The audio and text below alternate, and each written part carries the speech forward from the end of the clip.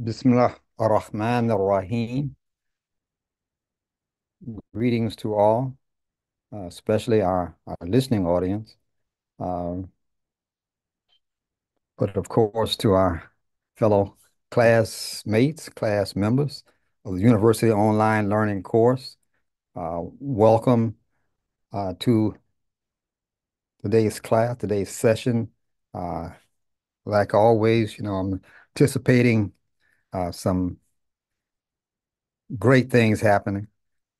It's never a disappointment when we engage the process of nunetics and exploring truth, looking at the Quran, looking at the natural environment, the fitra uh, as Quran gives us the most appropriate way to describe that, uh, and to pull from it the lessons, the signs, the ayat that the source creator is pointing us to and opening our minds and our hearts to learn all the valuable things that we need to direct our life.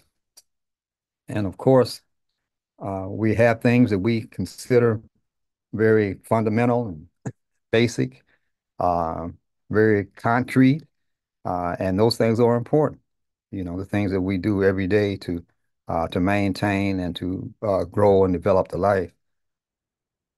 But equally as important, if not more important, is the abstract. Hence the subject matter for today's discourse. It's on the concrete and the abstract, Quranic perspective.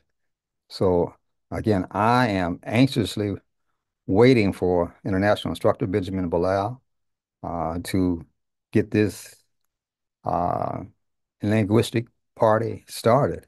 And it looks like he's ready. Oh, yeah. Pass the talking stick. Yes, sir. Thank you. I accept it graciously. As I begin with Bismillah ar-Rahman ar-Rahim, excuse the scratchiness in my voice. Uh, it's not sore, it's just overworked. But it's overworked to doing something that I love doing, and I love teaching, whether it's on the telephone or, on a webinar or face to face, I do all of it. And I love it. It's what I was built for, I believe. So thank you, William Safir, for handing me that walking stick, and I'm going to take you on a journey today. That's going to be a bit of a scenic route. What do I mean by that? I'm not going to do the traditional, throw words up on the screen and, and have you read along like romper room. I'm not going to do that today. I'm going to just talk to you. I'm going to talk to the audience. I've done that a few more people in here. And I may stop every now and then and ask you a question. That's how we want to do it today, just nice and light. I want to get you used to when we break down into these smaller groups starting next week, starting this week, actually. Sunday is the first day of the week. We should say of the strong days ahead of us. We don't want to be weak anymore. That's been the problem. So, beginning with the beginning, which is Bismillah. Bismillah, as you know, means in or with Allah's name. And we've been explaining this ayat so many different ways. It's amazing. All of the juice you can squeeze out of this lemon. It's amazing because bi ism Allah is what we're saying. It's contracted to be pronounced as Bismillah or Bismillah. Doesn't matter, whichever you choose. But it says so many things to us when we understand that each one of these Arabic letters is already a word. So we don't have to wait until we put two and three letters together to get a word. We have a word as soon as we have a sound. Every one of these sounds coming from the human mouth, bi, sa, ma, that give us Bismillah, every single one of those are already a sound. And because they're a sound, they already qualify as being words. The job of the human intellect is to figure out what these words are actually saying. What is being communicated and from who? Obviously, if it's a scripture, then it's Allah speaking to you. But here's an interesting thing. Everything that comes into our five basic senses comes in as words. And if they are words and they are not our words, we didn't invent them. That means that everything that comes into your mind via your five basic senses are words from the source creator. Now, we may not hold them on the same high esteem that we hold revelation, like the Quran, or like the Christians might see their Bible, or the Jews might see their Torah. It's not on that level. That level is so highly organized that it is speaking specifically to your human nature. All of these other things that we're viewing are speaking to your human nature, but they're just speaking to nature. They're speaking to each other. Some of these things, the birds in the morning that you hear tweet, tweet, tweet, they're speaking to each other. They don't care nothing about whether you can hear it or understand it or not. So everything in creation is speaking, and we call that the language of creation.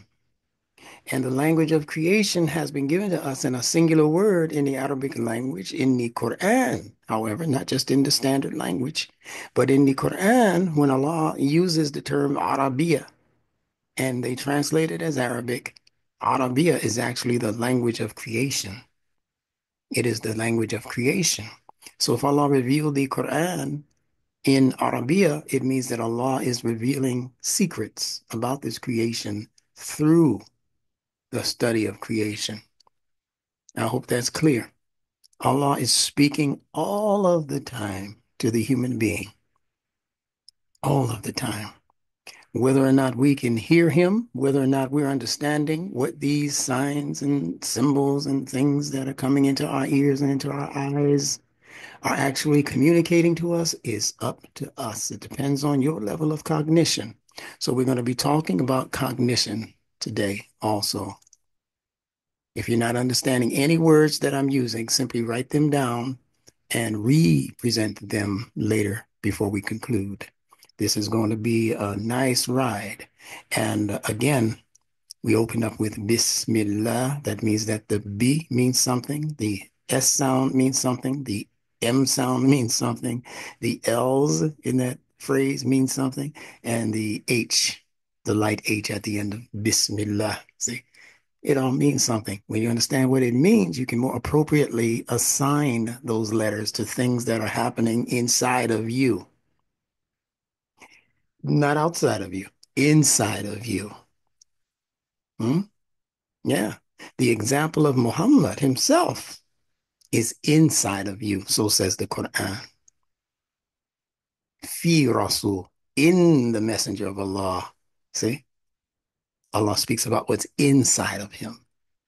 It's not talking about his blood and guts and bones. It's talking about something that we now call abstract. So that's what we're going to be discussing today.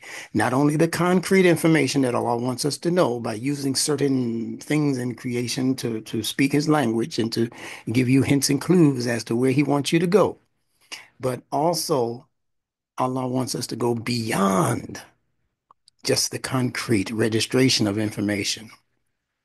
So why is that, instructor? Why do we have to get all caught up into this abstract thing? I mean, I just want to live. I want to pay my bills. I want to eat food. I want to have fun. I want to marry. I want to have children.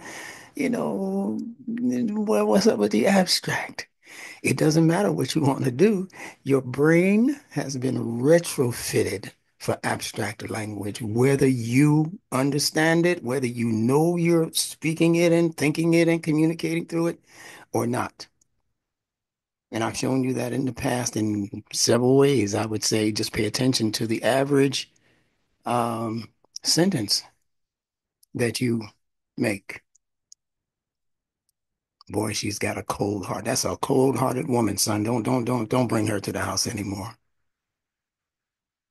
Really? What did his son do? Take her heart out of her chest and put it in the refrigerator? Or what do you mean by cold-hearted? See, that's an abstract statement. Those are symbols that are being used. You understand? So that's true for practically any statement that we make, not just particular statements. That's true for just about any statement that we make. I'm as high as the moon. Really? That's a hell of a drug. You're as high as the. No, it's a matter of speaking. And this is called abstract language. It's called many other things. But abstract is one of the main words that we use to describe when we're saying something that's not physical. And again, your brain has been retrofitted for this language by Allah. Doesn't have anything to do with prophets and messengers and people coming to you and saying, I'm coming from God. It doesn't matter. Human beings from the very beginning of their existence were created to register abstract concepts. Forget about the prophets, forget about all of the stuff you're reading in religion and in the scriptures and all of that. It didn't come with that. It came with your original package, your original creation. Again, this language, concrete language, so that you could understand the concrete world around you, yes, but also abstract language so that you can get above and beyond what the concrete is suggesting to you. And no other creature on this planet can do that except for you, human. So you should, just based on what I've said so far, realize how important, how valuable the human life is.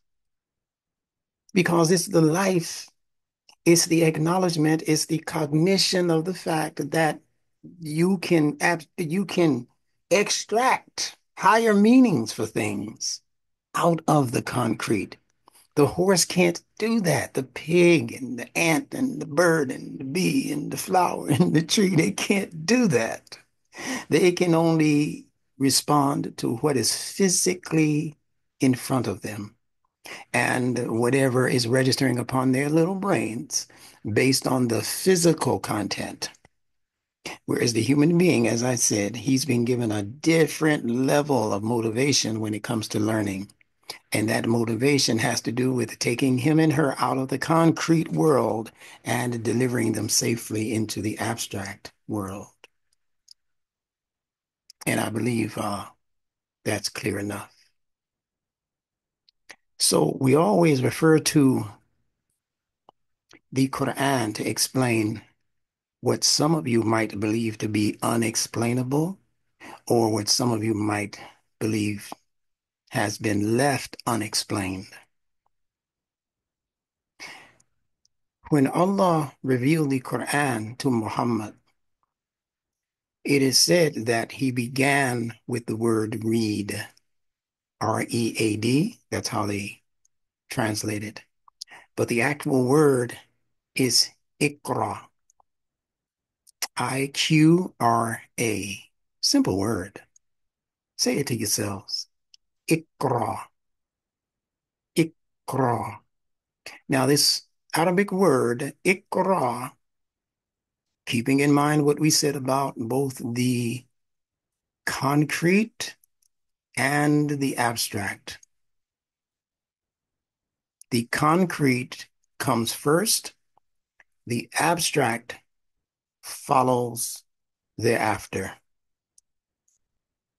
Because you have to think about what the concrete is saying to you before you can abstract the abstract.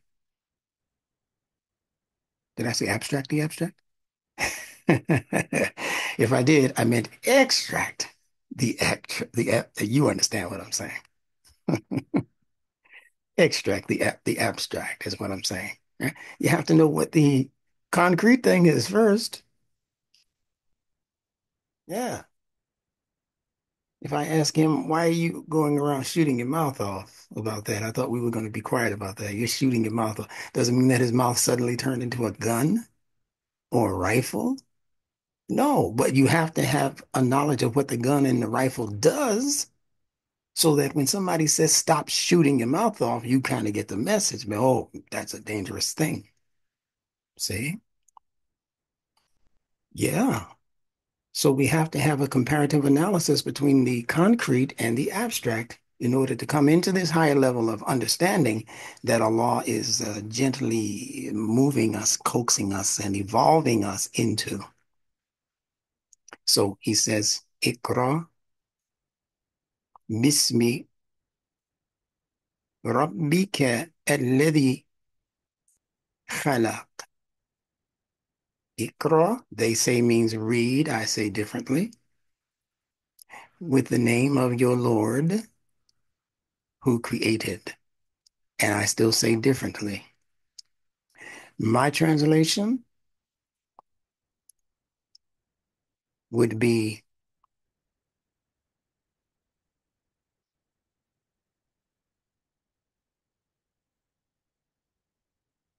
that Allah is saying to the human mind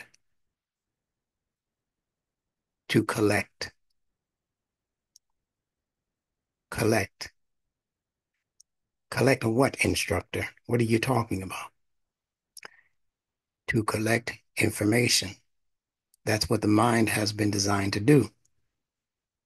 When Allah says Iqra, that's a command to begin investigating whatever the subject matter is. And in this case, the subject matter is matter that we call creation, created matter. Iqra, collect, but not on your own, not on your own, with the signature of your Rabb who created. You have to collect with Allah's signature. How beautiful is that? What does that mean, instructor? This is going to be what does that mean, instructor day. What does that mean? Collect with the name of your Rabb? Yeah, collect with his signature, collect with his identity. What does that mean for the human being? That means that anything that your five basic senses come into that does not appear to be signed off on by your source creator, don't eat from it. Don't eat from that table.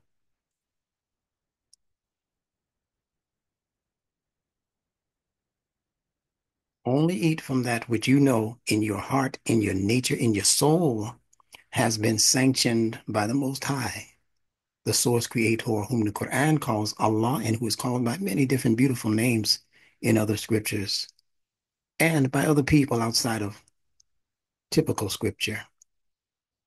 There are people around the planet, ancient people who had names for the Most High that were just beautiful names when they explained them to you.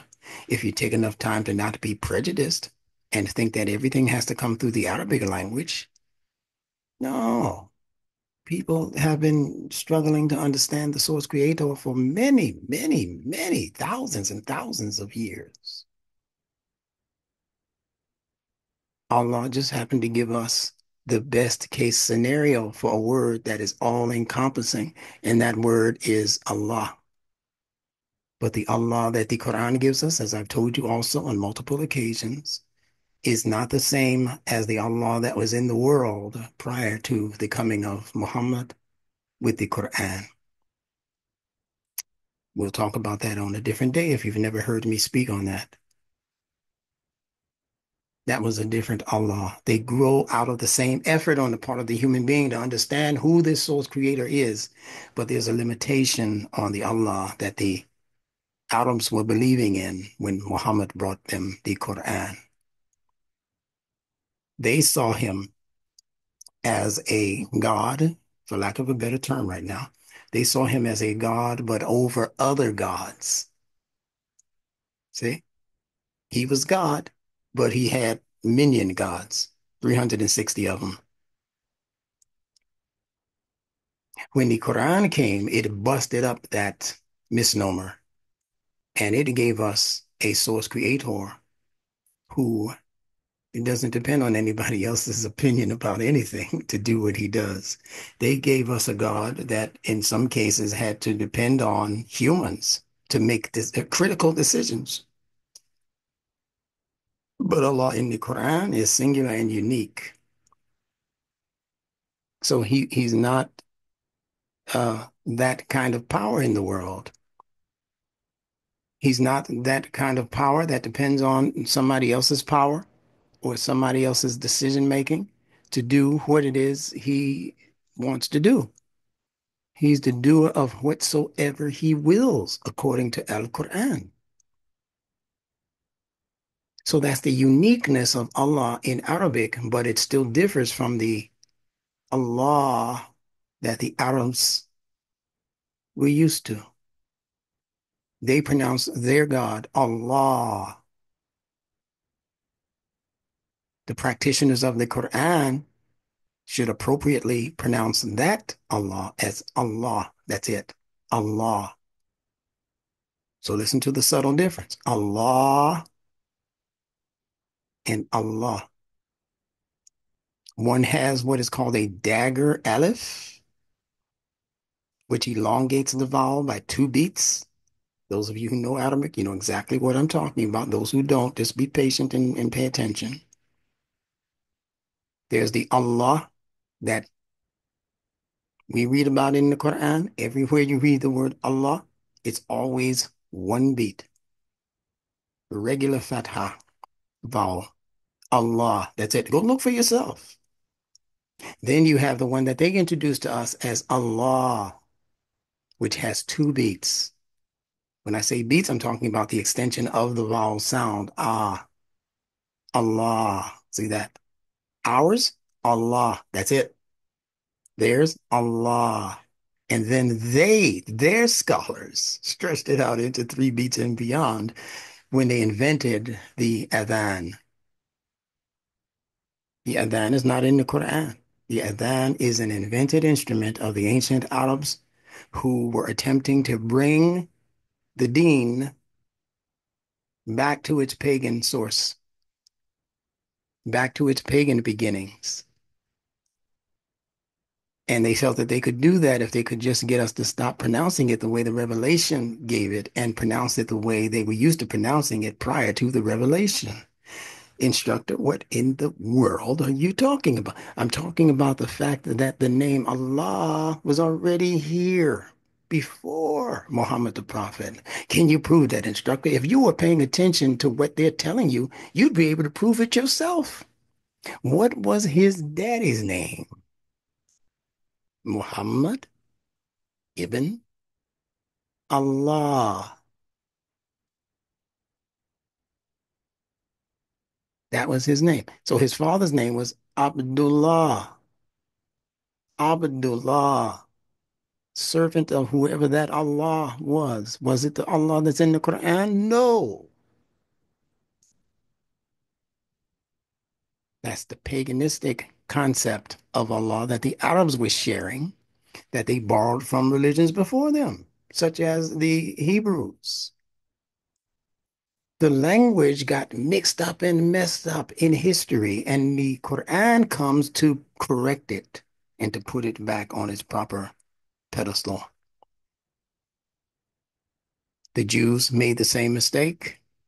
They began conflating the word Yahweh with the name Elohim. Yahweh is singular, Elohim is plural. They'll translate it as singular, God. But if you get somebody who's true to the translation, they're going to say that in the beginning, multiple gods or many gods created the heavens and the earth. Not just God, many gods. Elohim, him, plural, ending. Just like in Arabic, we have hum, plural ending. So we have to become wiser in our approach to what it is we say we stand on as faith. We have to become more prudent. We have to become more observant, is what I'm saying. We have to become more observant.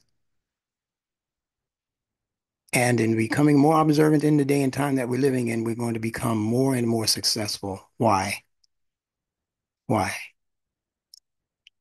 Because the whole universe is experiencing, right now as we speak, a cosmic shift.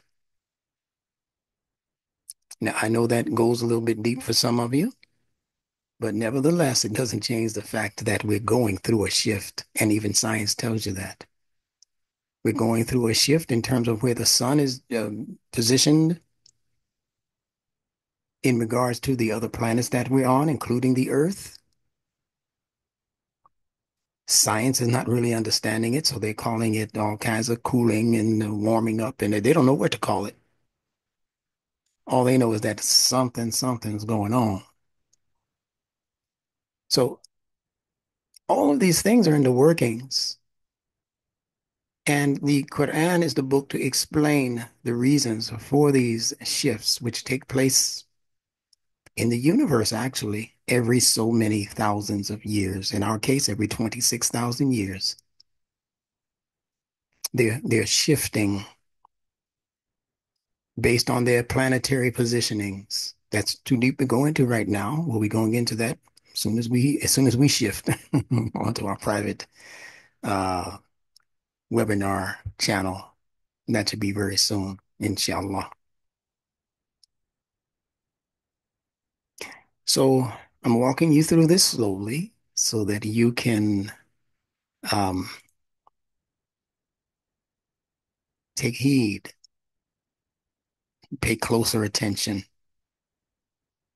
because as much as you pay attention to your mommy, we paid attention to mommy when we were little because we thought she knew better than we knew, right? We thought that if we listen to her advice, we're not going to run into as many problems, as much trouble. We're going to know how to avoid trouble. And we did that because we believed that she did, in fact, know better than we do. And she did. And in some cases, she still does.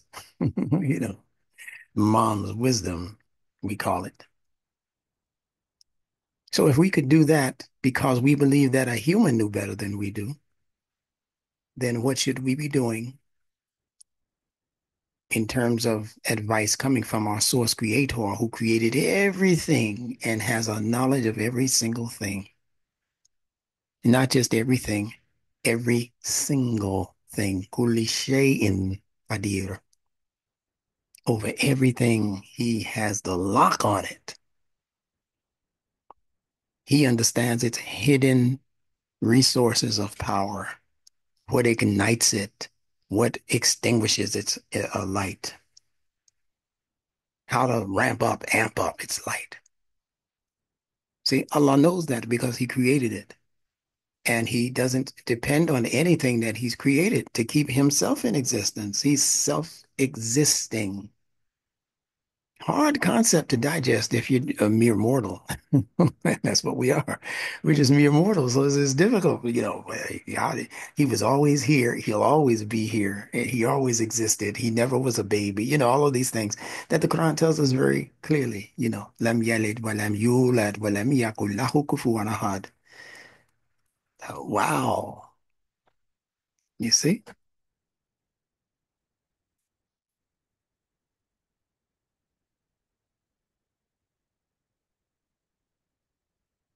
So Allah says, Iqra, to collect.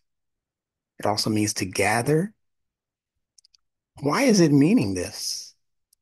What is Allah trying to tell us by saying collect or gather? He is speaking to the human being's primordial mind. The human being's primordial mind is a mind that is a hunter-gatherer mind. That's in our genes. Instead of going out to the field and picking corn and whatever else, tomatoes and watermelons and all of that, like we used to, and like many of us still do if you're living in places in the world, but particularly in America, if you're still, um, like the Amish of Pennsylvania, these are people who have stayed connected to the earth, as all of us should have. But instead of doing that now, we go and pick those same groceries, those same vegetables, and those same fruits, but we do it at the Walmart now or some other fancy dancy, overly costing place. where we pay much more than if we had simply farmed it ourselves. Because now you got to pay for the packaging. See, you got to pay for the transport. Some of those things come from Argentina, you know. Would you have ever experienced that Argentinian food if you had been growing your own food in your yard? No, not unless somebody brought it from Argentina, but then they'd have to have some sophisticated way of preserving the integrity of the fruit and vegetable. See? So you would have never experienced that. You wouldn't have known about bananas if bananas didn't grow in your part of the world. And just times whatever that is based on what other food you're thinking about. You would have never known anything about it if you were the agrarian you from, 500 years ago, 300 years ago. You would have never known. So, due to this phenomenon, that as the human being begins to harvest his and her crops,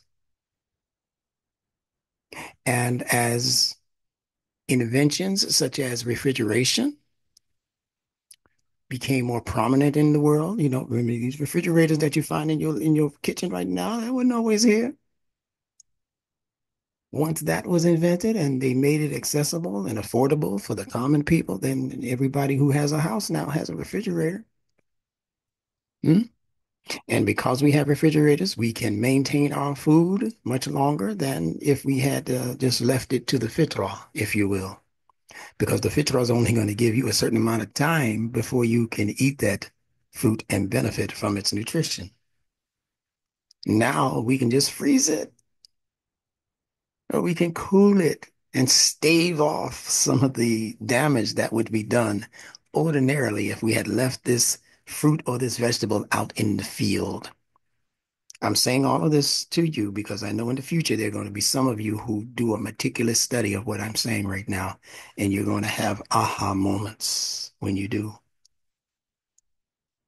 Everything has a limited shelf life. Listen to what's being said here.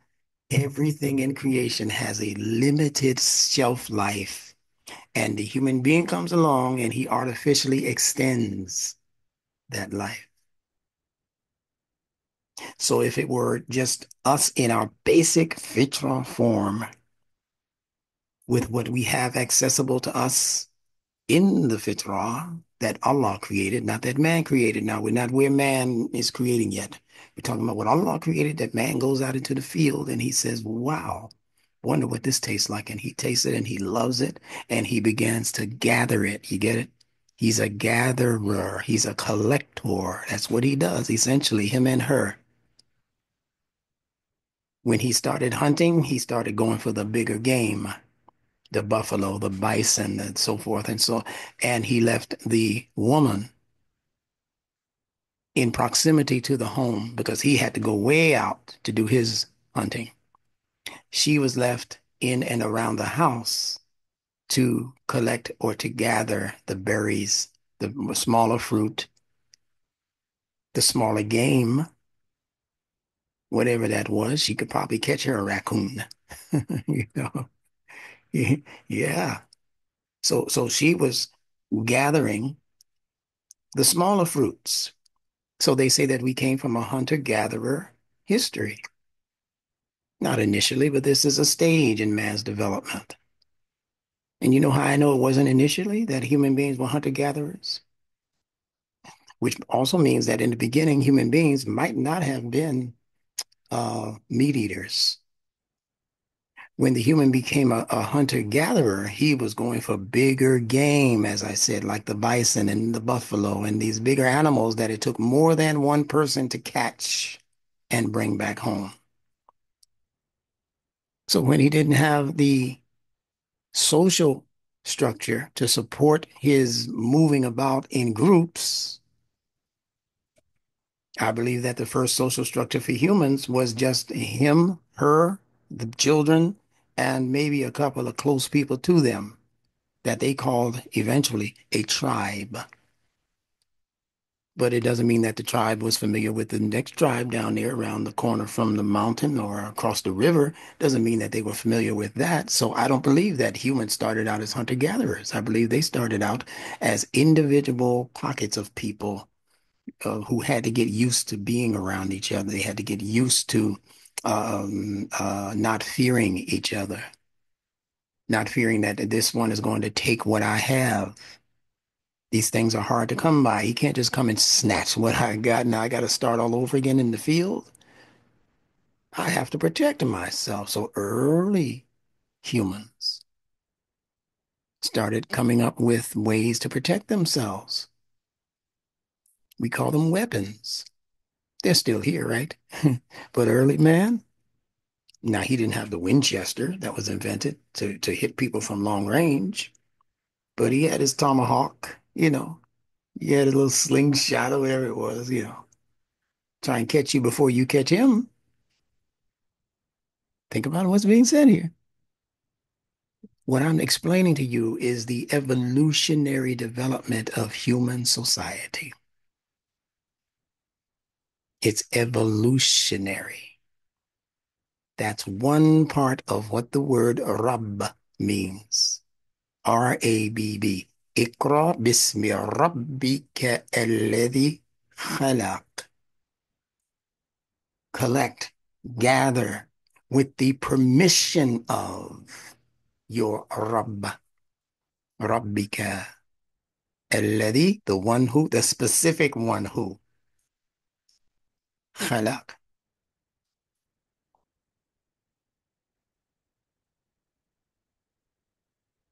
They say created.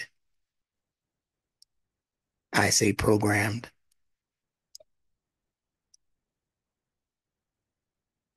Yeah,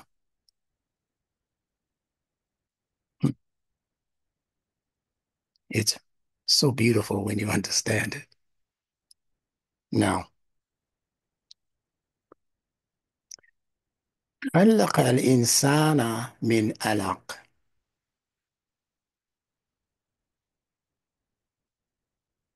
خلق الإنسان من علق. Yes, Hutz is correct. He's saying that no hammer and chisel built some of these structures of the past. Yeah, but we're not saying that human society began in one place. That's the other misnomer. That human society all began in some central location, and it started out with a human scratching his head, not knowing what to do, and learning from there. But if you believe that these ancient pyramids and these ancient structures just kind of poofed out of nowhere, you're also mistaken. Every life form has an evolutionary set of instructions to follow. Some grew faster than other societies. Some of them had help from from places, I believe, other than Earth. Now, I'm not going to get spooky on you, but you got to understand there are some points in history where the human being advanced dramatically on this earth in a very short period of time. They try to blame it on certain kinds of man, that kind of, diluvian man and this man and that man and the missing link. You've heard of that one. Okay, after the missing link period, just a few years, the humans began to really build. Okay, no, no, no. Sometimes they had help from other places. Human being is still getting help from other places. I don't want to sound spooky and scare any of you, but there's life out. Yeah, there's life. I told you in the Quran, there's life out there. Man fi samawati wa man fil ard. Whatever is in the skies and whatever is in the earth does glorify Allah. So it's not just so-called foreign life out there. We're so busy looking out there. Allah said there's foreign life in the earth under you. Science is proving it every day, but they're keeping that information secret. But we're living in a day and time where everything has to be made open. Everything has to be made clear. And you're going to be finding out that there are sciences that have been held secret by the top NASA and these other organizations of this planet. They have kept those things secret and have refused to tell the average human what's going on. But Allah says, in spite of the fact that they don't want to tell you, I'm going to tell you what's going on because I have set my creature on an evolutionary path of development. He has to evolve because I have another plan waiting for him after he exercises his um, the fullness of this particular scheme. And I call it a scheme, not in a bad way. If I build a car, I have to have a scheme. They call it a schematic, yeah, a blueprint. So if you're building a house, if you're building an automobile, you have to start with a certain framework. They call it a framework. And if you don't have that framework, you're not going to be able to complete the building of that creation. So I don't care whether you're talking about a pyramid or a 100-story building in Babylon somewhere. I don't care what you're talking about. It didn't start out like that. Why do you think Allah gives you the blueprint in the Quran that He created you from dust, then from something called nutfa that they translate as sperm, and then He gives you seven progressional steps to lead to that ultimate creation. And He doesn't tell you what that ultimate creation is because it is forever evolutionary. It doesn't stop. Will humans be able to fly one day? Maybe. I don't know what's in the human potential. I don't know what Allah put in their DNA. You wouldn't have thought 50 years ago, 70 years ago, 100 years ago that human beings would be in an airplane flying around. You wouldn't have thought that. Now that's common knowledge, isn't it? But if you had told somebody that we're going to develop a craft or something that's going to be able to traverse the earth at a much faster speed than an eagle, people would laugh at you. But here we are. Rocket ships, forget airplanes, rocket ships. All of that potential was put into the evolutionary design of the human gene. Yeah, the human gene. It was put into him. He didn't get it from scripture. He got it from his own genetic unfolding of his potential. Allah speaks about that jinn traversing the earth, doesn't he? It's in the Quran. What I'm telling you is in the Quran. He would go but so far and then he'd get beat back because what's in his jinn potential is less than what is in his human potential. Jinn potential is just excitement, doing it just for the excitement of. Human potential is doing it because it's going to help that many more humans. So Allah lets it come into being because it's going to be fruitful and rewarding to much more than Harlem, that kind of thing, much more than Rome. But we've been on this evolutionary journey, as stated. And that's what makes the human being so unique and so beloved by Allah subhanahu wa ta'ala. I know many of you think God hates humans. You got tricked into believing that by misreading the Bible. God was angry. They keep messing up. I'm gonna destroy it all. Well, instructor, isn't that what the Quran is saying too? Noah and these guys up here, Allah wiped everything off the back of the earth. And then, see, that's because you're thinking concretely and you're not yet thinking abstractly. What about all of these wars, instructor? Thousands of people died. Thousands of people have died because they believe God told them that that's what you're supposed to do. Yeah, yes. Ahmed Hassan, he said scheme and scam. Yeah, it's the same word. And scan is not a bad word. Depends on what you're scanning. You scan your groceries when you leave before you leave the supermarket. Why? Because you want to see their total value. And that's exactly what a scheme does. It shows you the total value of the thing that you're working on, the thing that needs to be completed, what's left out. Sometimes you run all the way back to the supermarket because you forgot that tomato sauce that your wife said, hey, I'm trying to make some spaghetti here. You forgot the tomato sauce. You got everything else, but you forgot the tomato sauce. See, because you weren't scanning. You didn't have all of your groceries where they were supposed to be before you were able to scan them and say, yeah, let me go item line one, two, you got there, I got this. Oh, I'm ready to go home now. See, human being has to come home also, but he ain't coming home without his scanner. We're showing that he got everything Allah told him to go get. And the greatest thing that Allah asked the human to get is human excellence. This is wonderful. Now, Iqra bismi rabbika alladhi khalaq. Read with the identity of Allah, of your Rabb. He doesn't introduce himself as Allah in the Quran. He introduces himself as Rabb. What is this? R-A-B-B, Rabb. The letter R in Arabic called Ra, R-A, Ra. It means movement, fast movement. And it also means evolutionary movement, meaning if you keep moving like this, you're going to move out of this stage into a higher stage. And that higher stage is going to afford you the ability to exist as a life form above those forms that cannot come into this level of appreciable advancement.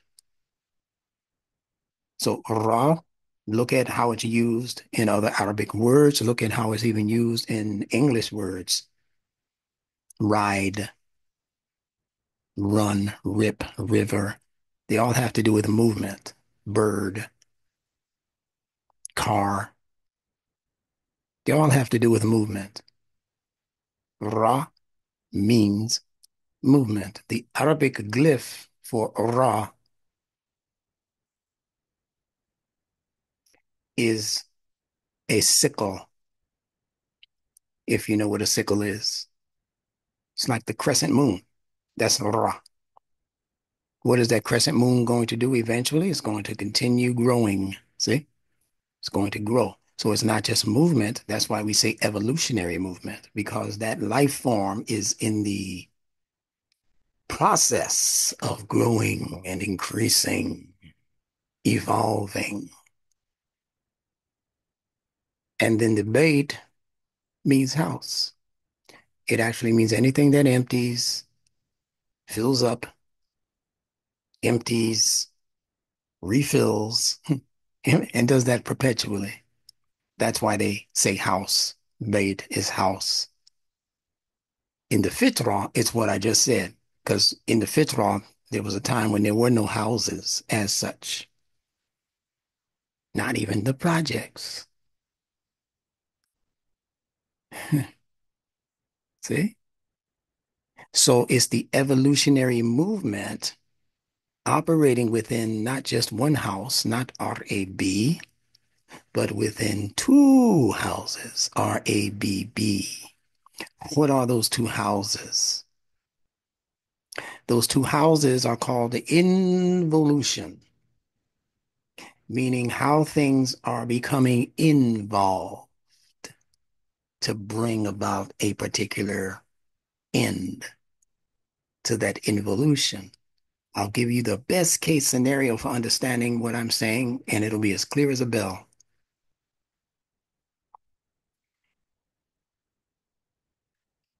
When sperm meets ovum inside of the mother's belly, the butun, another B word, because it's a house.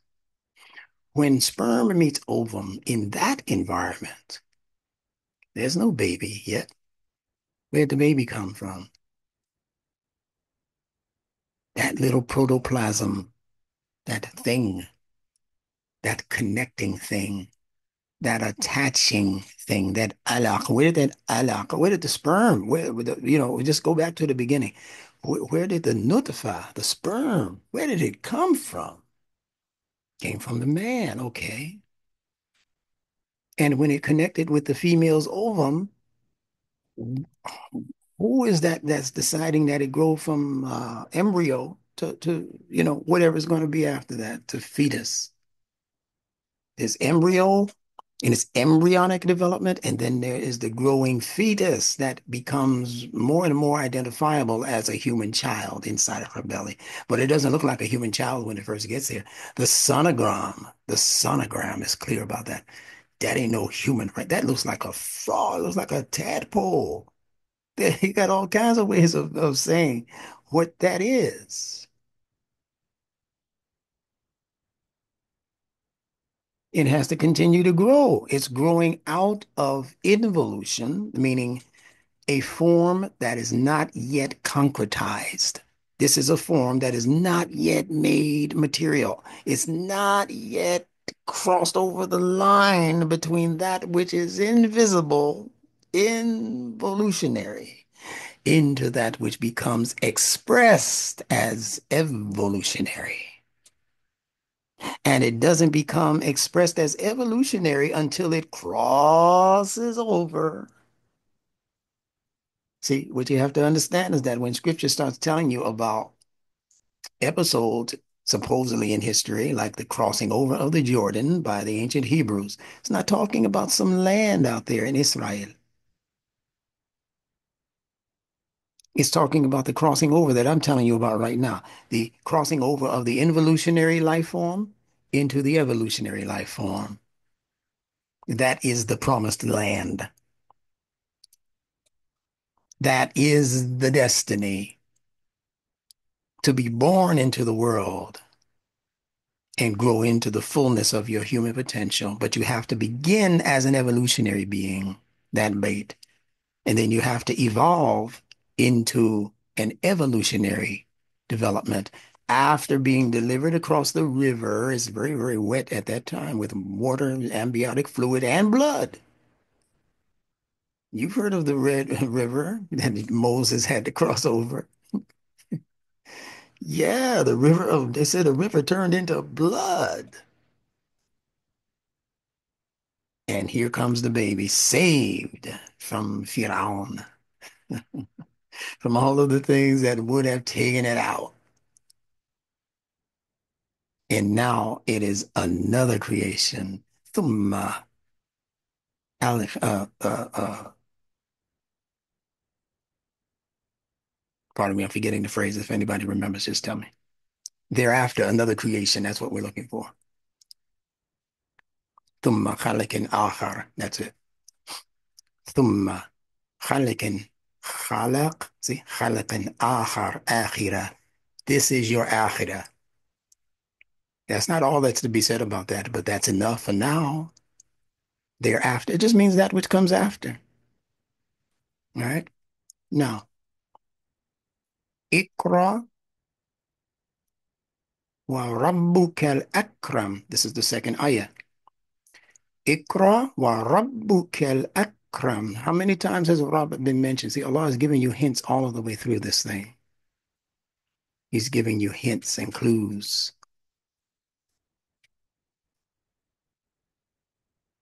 He just got finished saying Iqra. Why he got to say it again? He said, Iqra bismi rabbika alladhi khalaq. خلق الإنسان. Why does he say خلق again? He just said it. This is what I mean by the difference between your mundane human language and Allah's communications from on high. So, اقرأ باسم ربك الذي خلق. Right behind him saying خلق, he says خلق الإنسان من علق. Why? Because this is another layer of human that he's creating in this one called al-insan. The first reading has nothing to do with you, the human. اقرأ باسم ربك الذي خلق. It just has to do with created matter. خلق, he created. The second one has to do with us. خلق الإنسان. From what? Min Alaq. Is that all he's created from? No. The word min does not mean that that's the totality of his creation. It means something from an alaq, an attaching substance, an attaching, they say, clot of blood. Doesn't mean clot of blood. It means that which has an attaching component. And to be an attaching component, you have to be somewhat sticky, don't you? In creation, I'm not talking about hammer and nails. That's man's. Don't. But in creation, if you're going to attach, you have to have some kind of sticky substance to be able to attach yourself.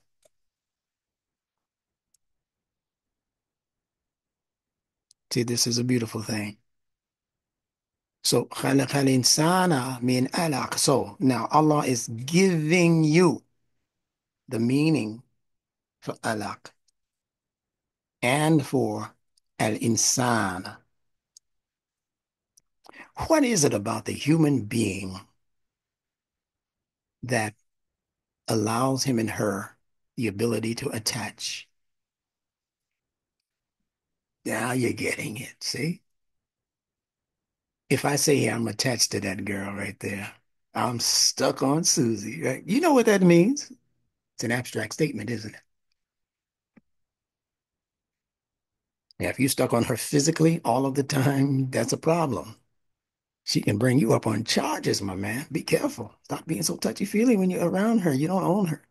But that's not what the Quran is saying when it says created the human being from an attaching substance. Allah wants you to start looking at the substances in the development of the human being that are attaching themselves to other things. And once you understand the concrete message is the clot, so-called, of blood. That's the concrete. You have to start with the concrete, and then you have to advance yourself to the abstract. Now, what does that attachment mean on the abstract level? I think you can figure that one out for yourself. That one has to do with proximity, how far away you are, or actually, in this case, how close you are to the next person. When we say, I love you, man, I can't live without you, that's proximity. That means I always want you with me. I want to always be married to you. I want to always be this family, the father of this family for you and for them. I will not break away from my commitment to you. That's an alaq. That's why they say leech like clot. You got the leech. It's hard to pull a leech. You got to really pull. You almost rip your skin off pulling a leech off of your skin.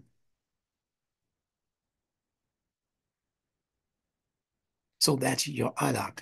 That happens in the womb of the woman when that developing life form actually and literally attaches itself to the side of the uterus in the woman.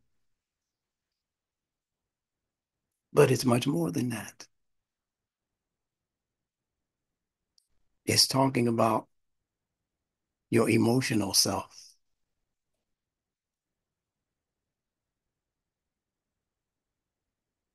You meet somebody, you're not attached yet, you barely know his name.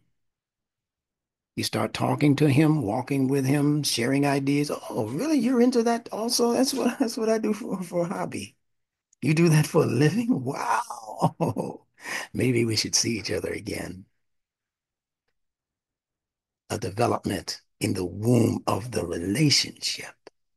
You get it? Abstract.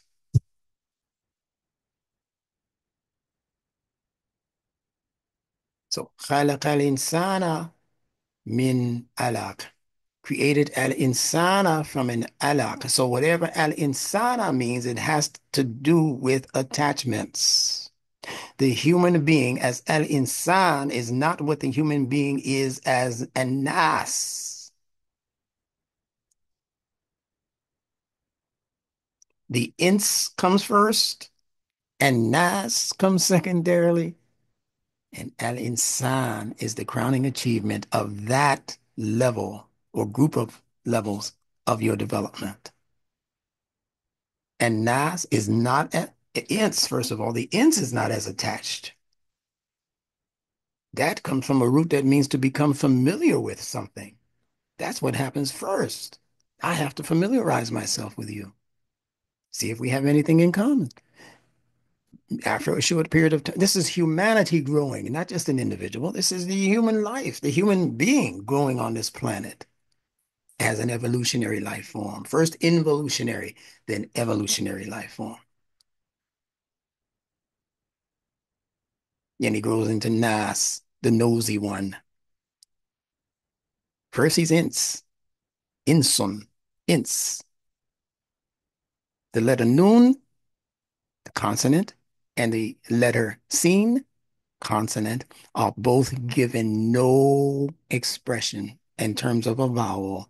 It's just Ins. That's it. No, no, no, no, nah, no, no, no, seam, no, no, no, no, no, no. No vowel. Just raw. It's that's what the human life is in its infancy on this planet. Once you know what the noon and seen mean. Noon and seen, noon is seed, progress forward for the life form, and seen is the development of the intellect. Seen is from a word that gives us the Arabic word sana. Sana has to do with the brightness of the teeth because the teeth are always chewing on something. That's also simultaneously allowing for the just like your toothbrush or what they call the miswak in the Middle East, the miswak.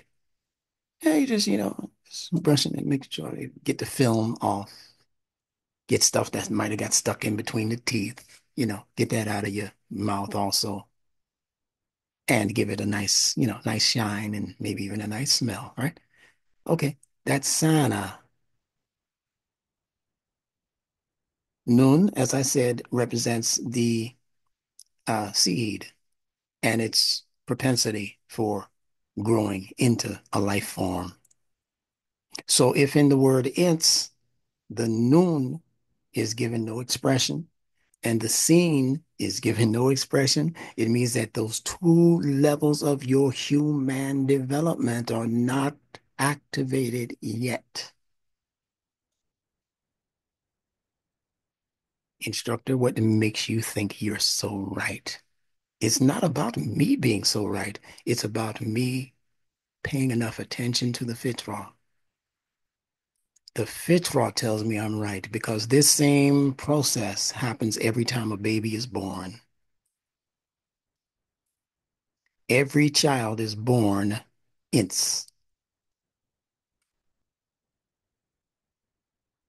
Every child then grows once it learns its family members and who its parents are and doesn't know anything about its neighbors yet, on the most part. Doesn't know anything about Joe the grocer down the block and around the corner.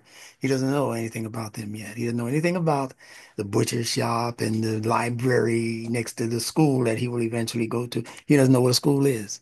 He's nice. He's nosy. He wants to know what these things are. Mommy, what's that? They'll even say that about people.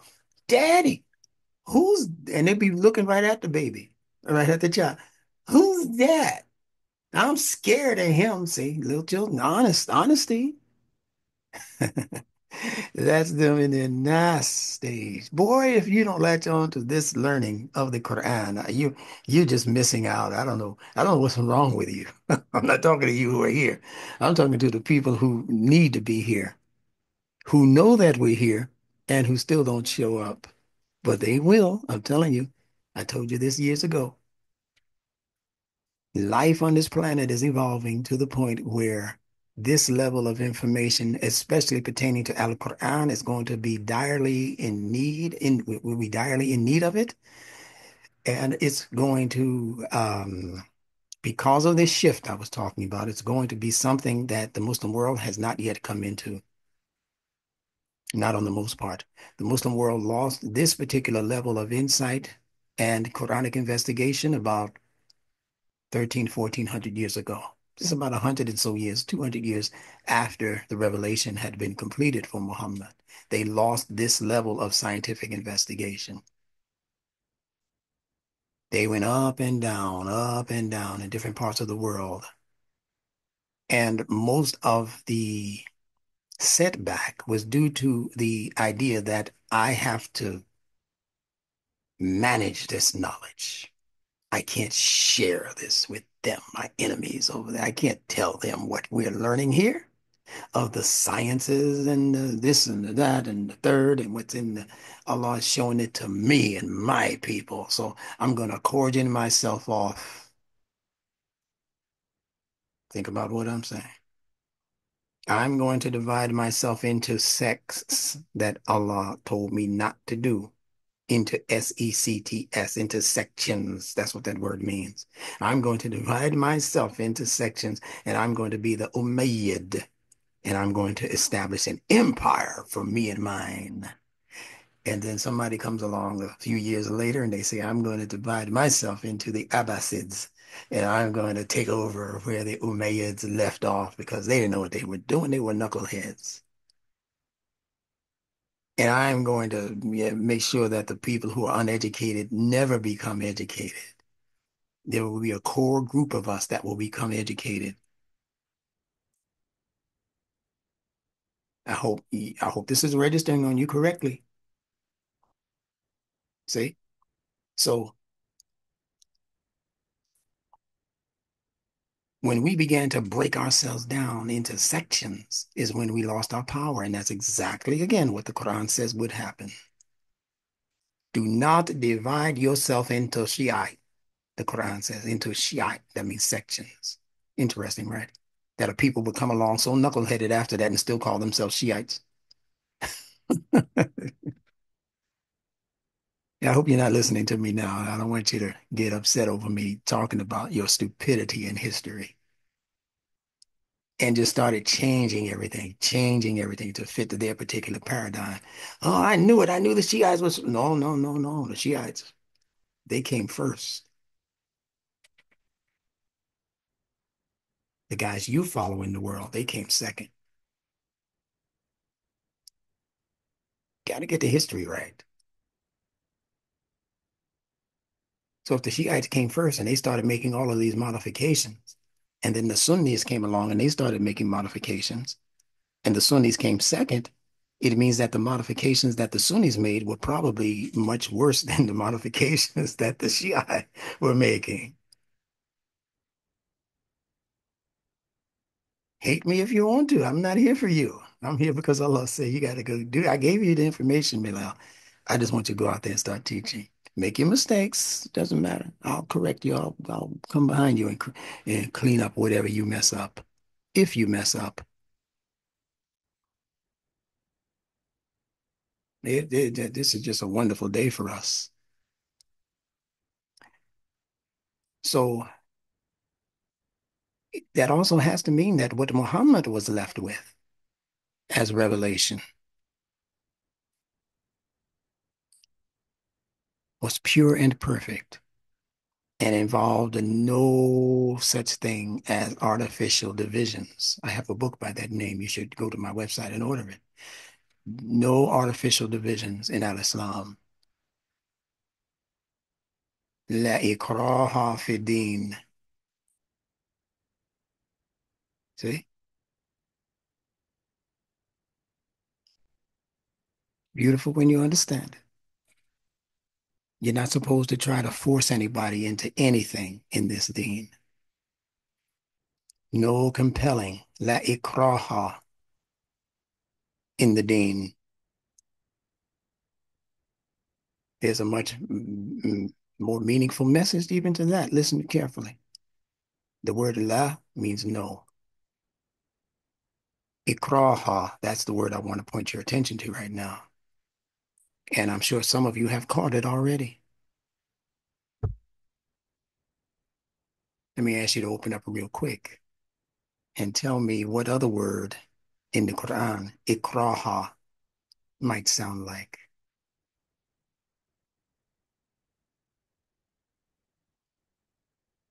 Open up your phone real quick. Listen to the word, listen to the sound. Ikraha.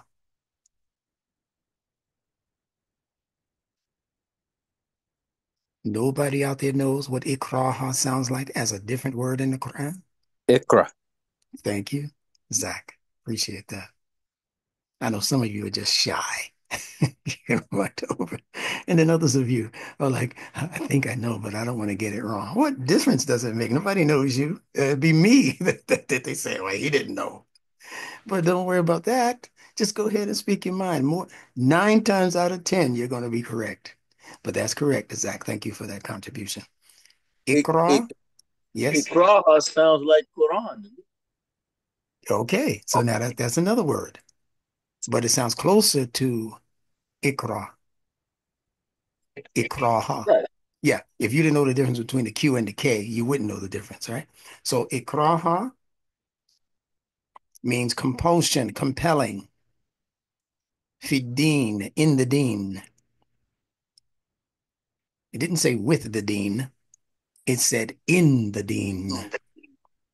These are the subtleties that you have to be made more aware of. Not with the dean, not mad dean, but in the dean. There's a major difference. We won't discuss it today. Just understand, make a footnote or whatever you call it in your notes, and we'll get back to that. But I want to talk about that ikraha, that compelling, that compulsion. If there's no compulsion in the deen, I want you to think about this. If there's no compulsion in this deen, and the word is ikraha, Ikraha, ikraha. I'm not giving you notes on the screen for a reason. I want you to begin to really use your brain to remember these things or on your own, write them down. That's your responsibility from this day on. Then what is this saying? Qaraha, qara'a, as we said, ikra means to gather, to collect. So what is Allah saying to us in a very subtle way by using the word ikraha? He is saying that there is no gathering in the deen. Listen carefully. This is not Juma or Jamia, that gathering. This is a different gathering. This is gathering by force. So that's the other thing Allah is saying. There's to be no compelling people. Don't let your ideology reflect something that means that it's not their choice, that they have to be this or die, that we're coming to let some heads roll if they don't accept this new religion. Ikraha, ikra, ikra, gather, to collect. There's no collection. There's no sectarianism. There's no, you got to be a part of my gang or leave this block. Or you Christians, you can't live with us as Muslims. Or you're Jews, you can't live with us as Christians or Muslims. The same thing that these so-called religions have been doing for, oh man, can't even name the number of years they've been pulling this trick. And along with one fell swoop of his divine pen, La ikraha fid din. The truth, al-haq, stands out clearly from error. So let those who have faith, and let those who do not. Allah says, I will deal with them in the end. I will be, and he doesn't say it in any harsh part of it. He doesn't say it in any harsh way. He just said, I'll deal with it. You know how the other siblings come home and they start complaining to daddy, daddy, you know what she did when you was gone, and daddy, oh well, when she gets home, I'll deal with her. You go do what I told you to do. Don't, don't worry about her. Did you do your homework? Did you clean your bedroom? See? Did you take your bath before going to bed? That's what your daddy wants to know. Don't worry about what your sister didn't do. She might have a reason for not doing what she did. Maybe it's the way you presented it to her.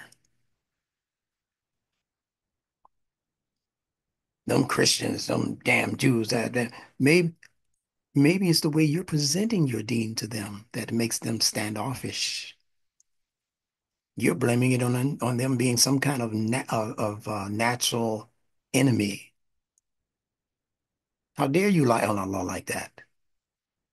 The Jews are our natural enemies. And most of you guys are cousins. What's wrong with you?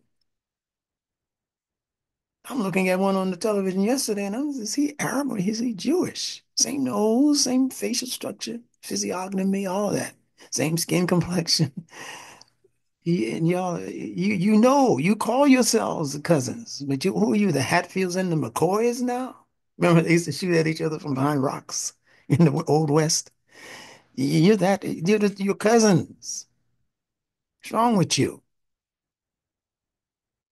And you are cousins who have built up such a litany of lies, trying to justify your so-called superiority over other people, that you have yourself counted yourself out of the human race for excellence by saying you're the best. No one comes close to you. You're the best thing since sliced bread. You're the best thing since apple pie. All of that stuff is what people like to say about themselves. You know why? Because they're operating in the ego department of their human life and development. And the ego doesn't go any higher than the solar plexus that is operating in your hmm, the area of your belly, the third level chakra. Hmm. So,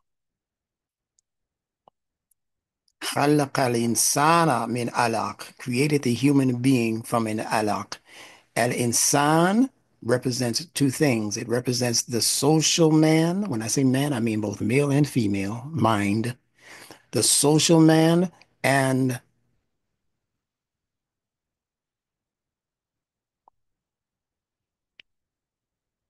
the thinking man. The social man and the thinking man. I heard Imam Muhammad say that when he first came into office around 1975, couldn't have been any, no, it couldn't have been any longer than 1976, but I believe it was during that year, 1975, when he first came into office. And he gave us that word insan. I had never heard of it before because I wasn't reading the Quran. And he said it means the social man and the thinking man, but he didn't say anything more about it. All of these years later, which was about 20 years ago when I discovered this, I started thinking on that lesson that he gave.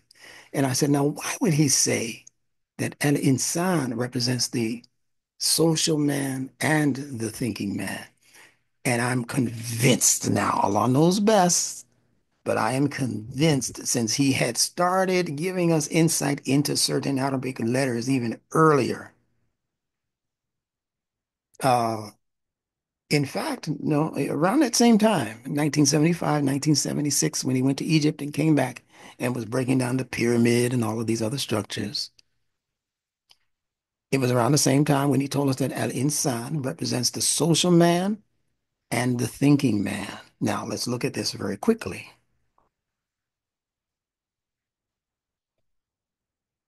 A farmer, we're talking about the fitrah, a farmer, when he or she goes out to farm, as we always say,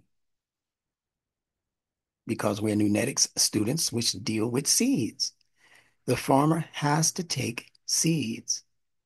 Now, I bet your bottom dollar, I bet you by golly, wow, that you have never seen a farmer go out into his farm with one seed. He's taking care of your one seed.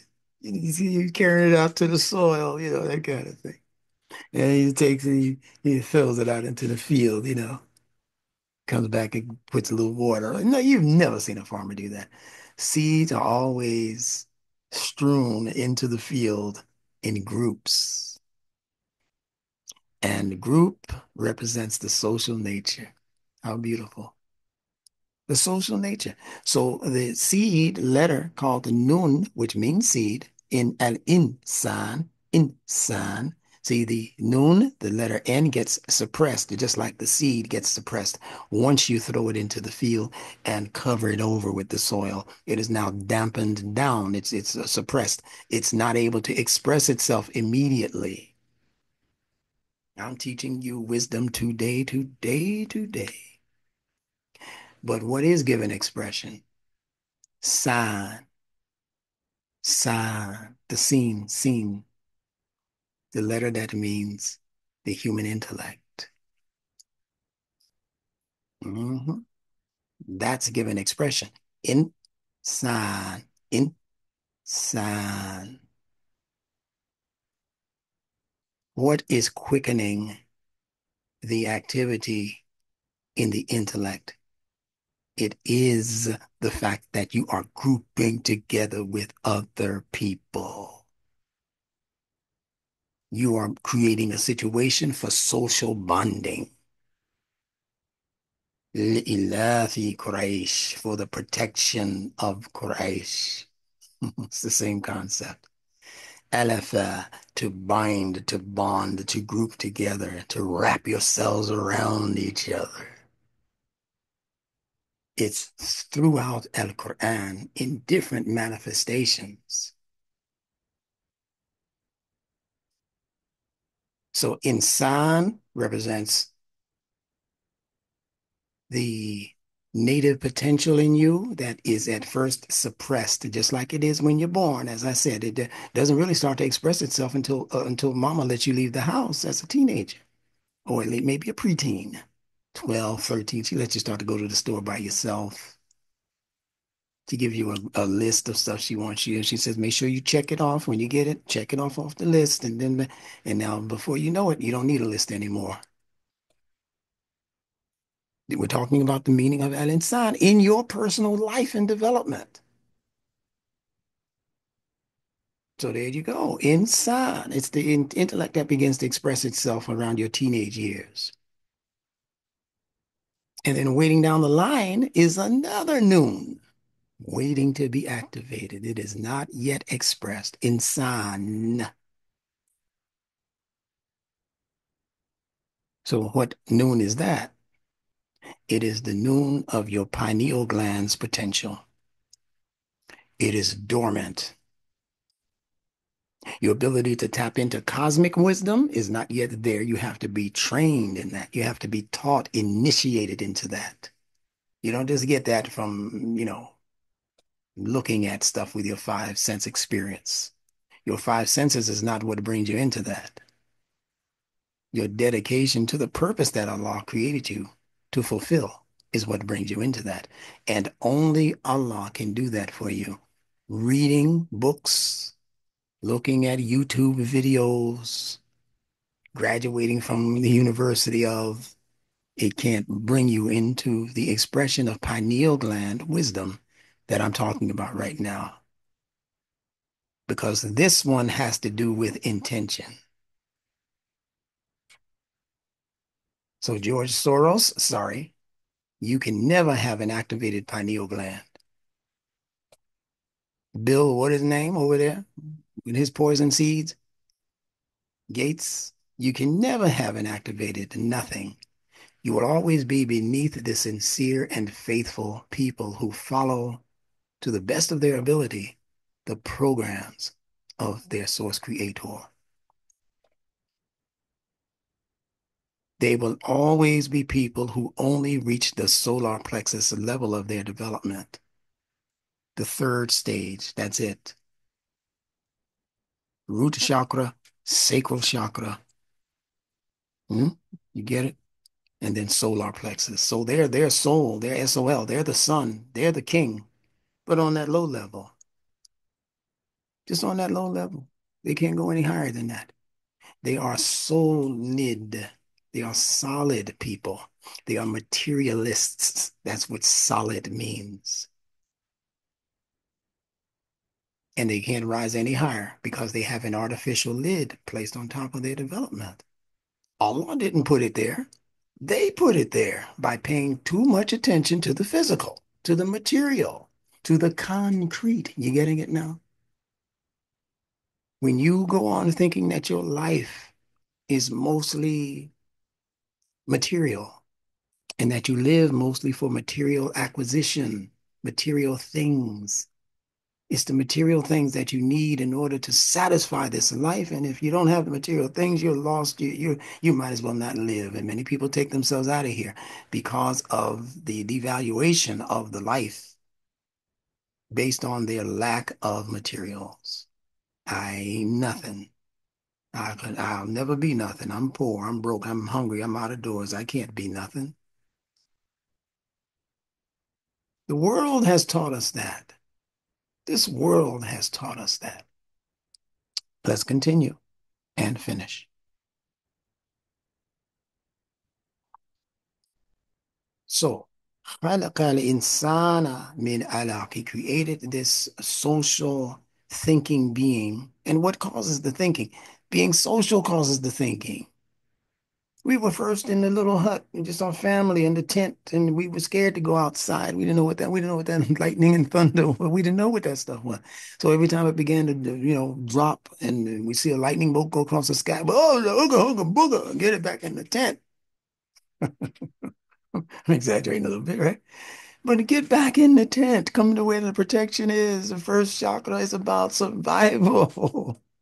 Safety. Hey, come on back up.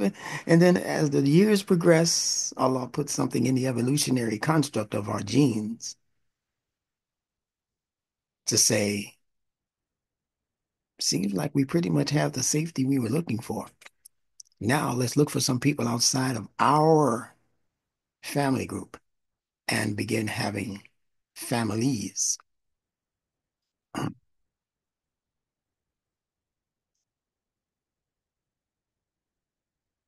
So that's the second chakra, the sacral chakra.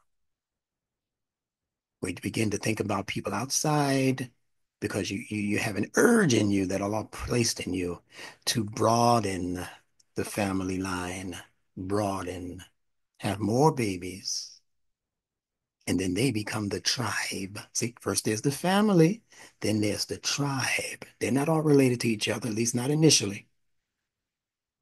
And then they begin to have babies and they stretch out, and then you begin to meet people from across the river and over on the other side of the hill and all of that. And then you become a nation.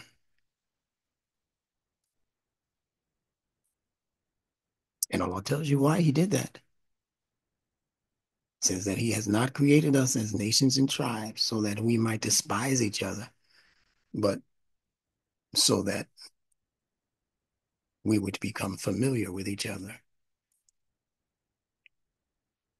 And Allah uses the term "anas" in describing these people, not al-insan, anas.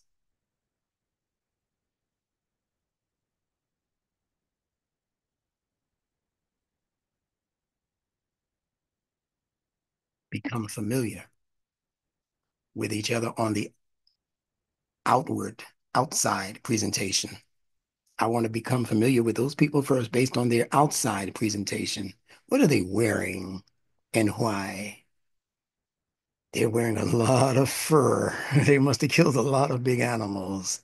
Why? We're eating beans and toads, and crickets over here. Where'd they get that bear skin, that deer skin, you see? So people become curious. So that's the other meaning for li ta'arafu that Allah is using. Li ta'arafu, so we can become curious about each other. That's why Allah did that. That's why He allowed us to incrementally introduce ourselves to people who we didn't know just yesterday or last week. But we know them now because we've been introduced. And now I see that I have something that they seem to be interested in, and they have stuff that we're not familiar with, that maybe we can have some exchange. And again, I'm telling you, the Quran is the absolute best book for understanding the fitrah. The fitrah of your own individual growth and development, your involutionary life, and your evolutionary life. It's all packed into what Allah is giving us as wisdom in the Quran.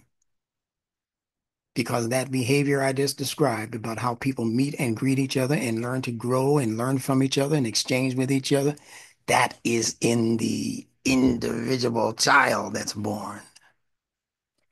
That's how they make friends. It's the same process. I know right now many of you are saying, damn, it was so clear. I don't know why I didn't think of that. But because they teach you not to think, Mr. Al-Insan.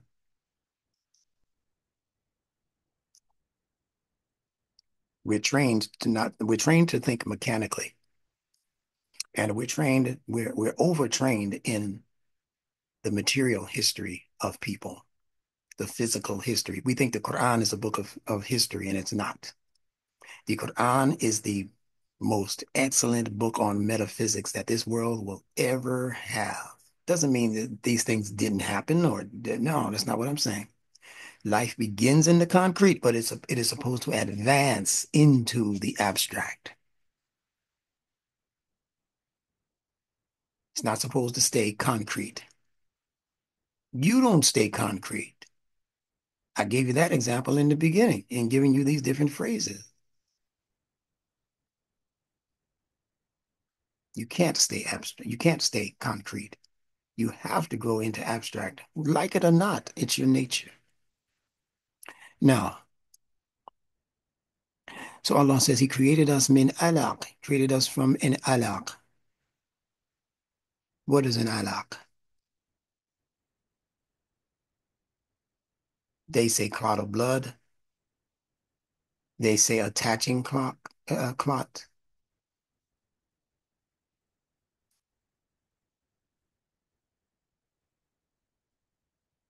Ain, lam, qaf are the three Arabic letters that are being used for alaq.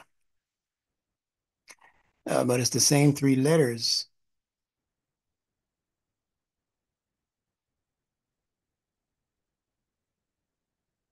that are used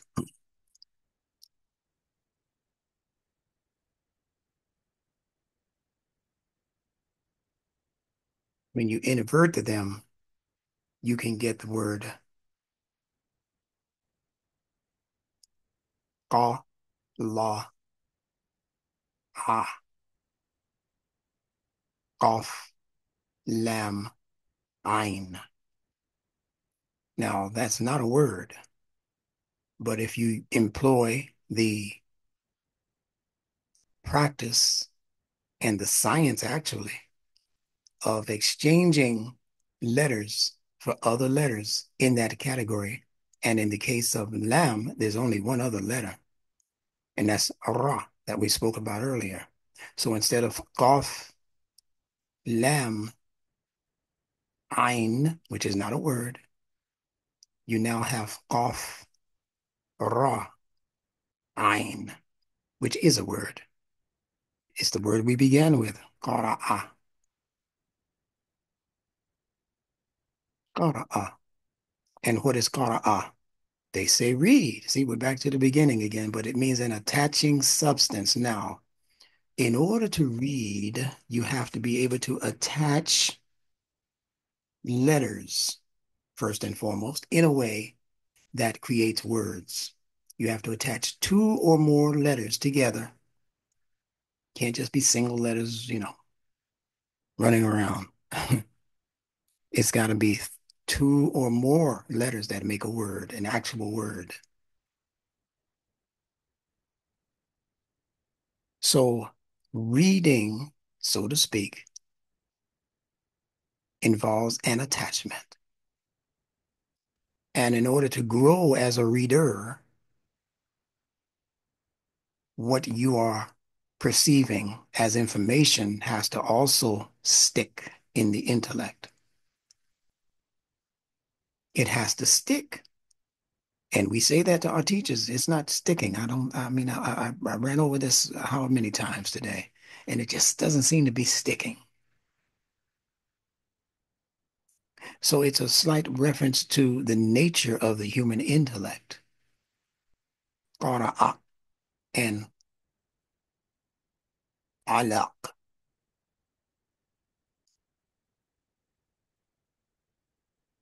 I could say more. That's why I'm moving so slow. I'm measuring I'm gauging you so that I can continue to engage you. Listen carefully.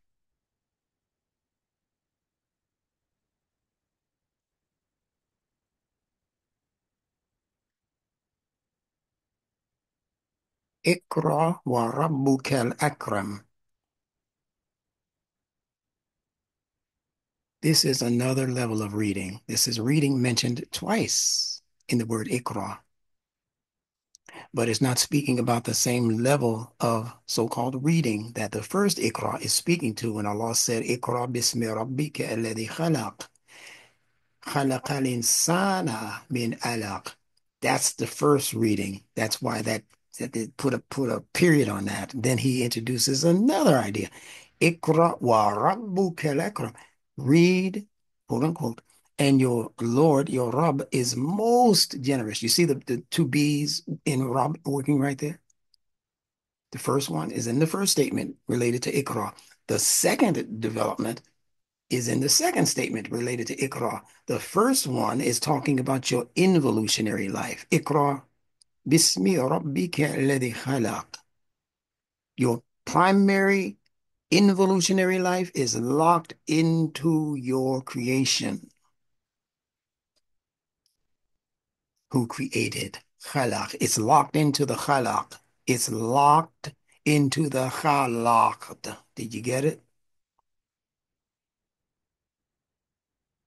How about that? Then the second one is evolutionary. Ikra wa rabbukal akram. Read and your evolver, see, your guardian evolver is most generous. It's the superlative of karama, akram. That's it. Doesn't get any higher than that. Akram. So where's this generosity?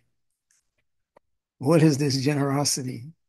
This generosity is in all of the wonderful, beautiful, fantastic things that grow out of the material, that grow out of the initial programming.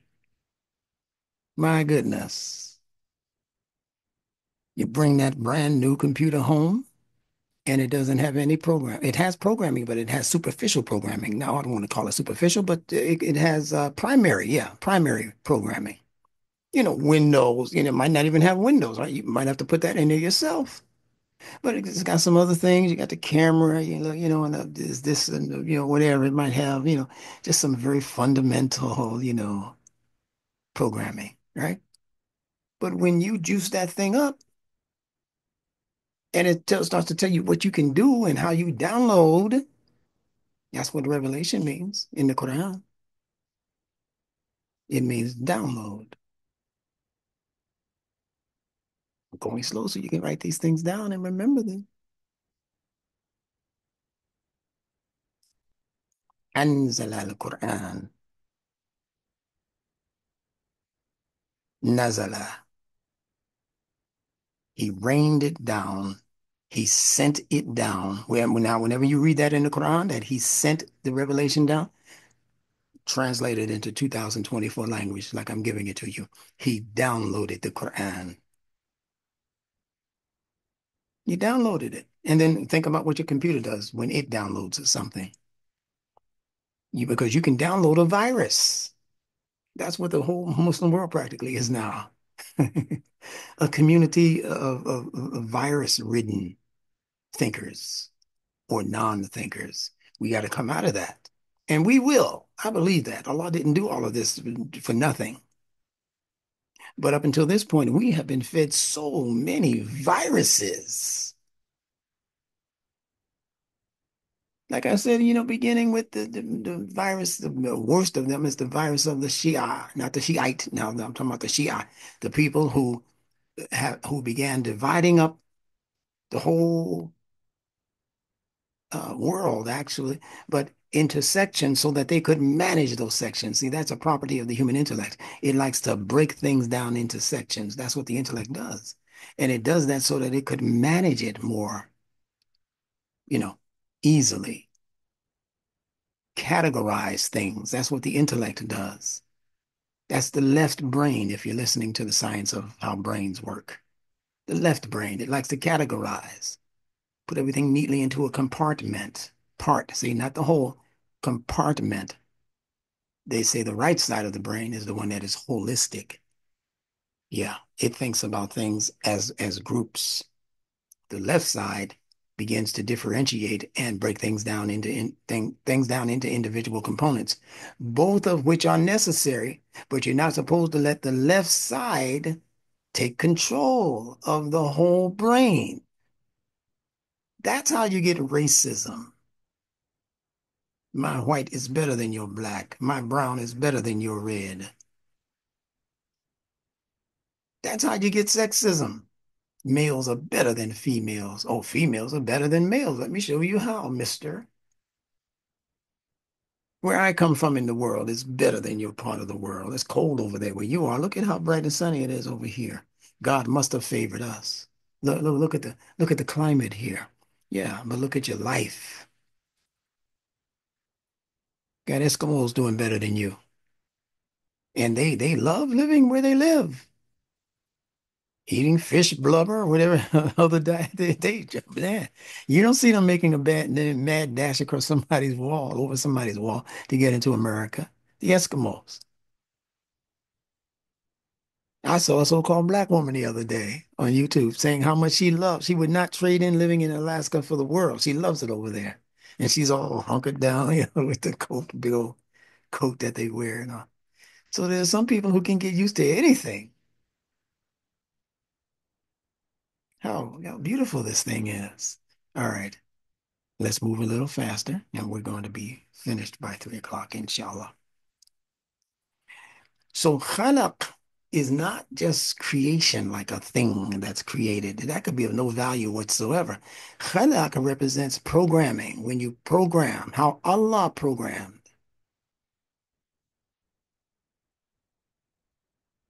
And the thing has to,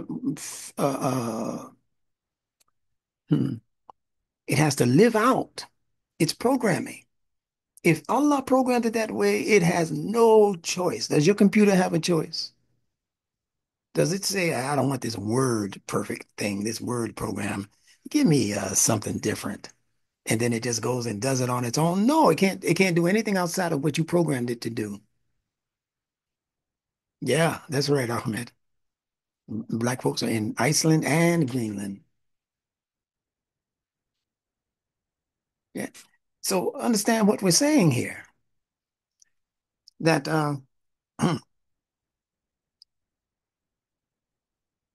the outcome is dependent on the income. The outcome is totally dependent on what comes in.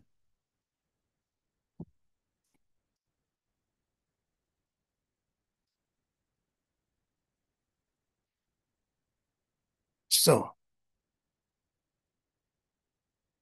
the entire world of creation is a programming system created by our source creator to speak its own unique language, which in the Quran is called Arabiya. Ain, Ra, Bait. Ain, insight, the eye. Ra, into the evolutionary movement of Bait, matter, created matter. Arabiya, insight into the movement, the progression of material matter. That's what this language is.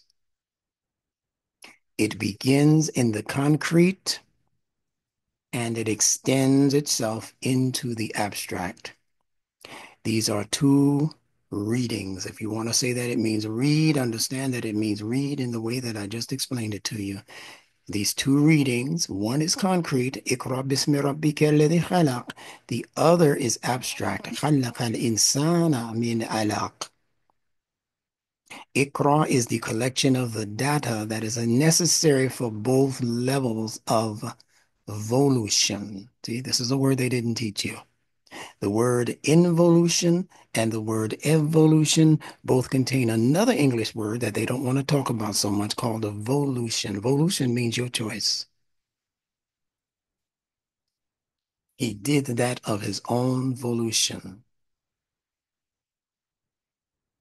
And then they also say that it can mean volition, but it's the same word. And in the word evolution is also the word love, because both of those progressions in the human development are due to our source creator's obvious love for us. But if you turn that word backwards, you could also see an allusion to the word evil. And again, it's your volition, it's your evolution, it's your choice. This is the great extended freedom that Allah gives to the human being. This is Alhamdulillah. how, That's so yes, great. yes, this is how you earn your keep. As our parents used to tell us when we get our first job, oh, now you're going to be able to earn your keep. That means if you earn it, you keep it. See? So the entire creation is speaking the language of creation.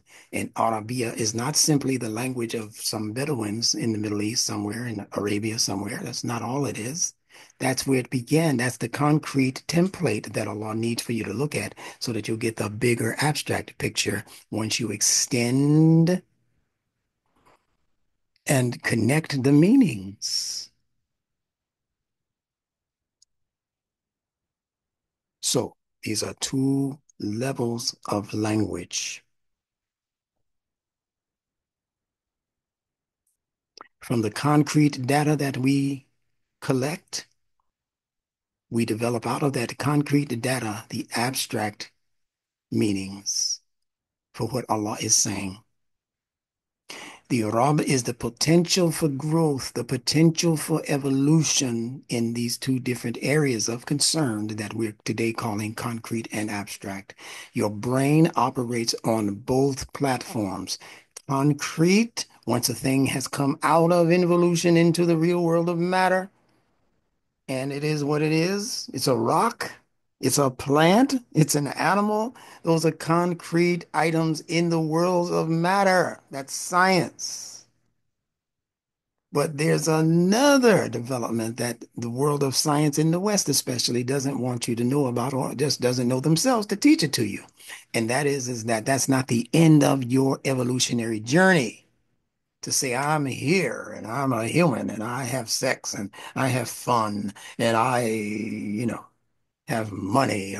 And you think that's the end of your evolution? That's not even really the beginning of your evolution. And not as a human thinker on this planet, not as al-insan.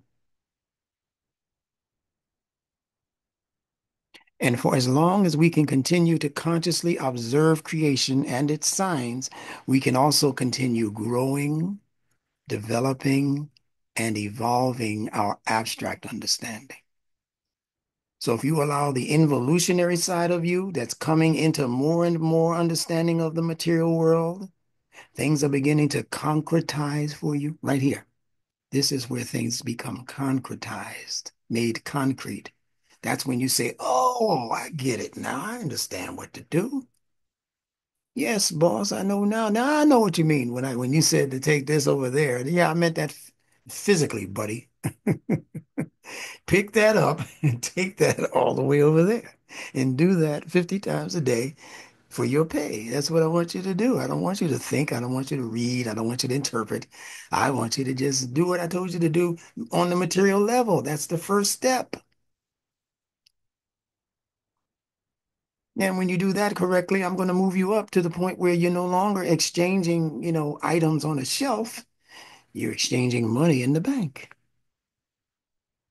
So you just keep growing is the point. From this position to that position to the third position, just like plants do in the field. And then when they grow so high that they can no longer grow, that if you leave them in the ground, if you leave them attached to the ground, they're going to retard. This is human life Allah is talking about. They look pretty when they first come up. Oh, here comes the corn. Here comes the wheat. Here comes the barley. Oh, man. But you have to wait for it to mature, just like you do your children. Once it is mature, you let them suckers stay in your house and they 20 something years old and 30 years old. They're still living with mommy. See what happens. You're going to have a bunch of retarded children. I don't mean clinically retarded. This has nothing to do with shaming anybody's retarded relatives or anything. I have a brother who's retarded. There's nothing, and he's better than most human beings I know, including myself. I ain't talking about them. I'm talking about the ones who are choosing retardation. Retardation is a word out of the fitrah referring to vegetation. That's all.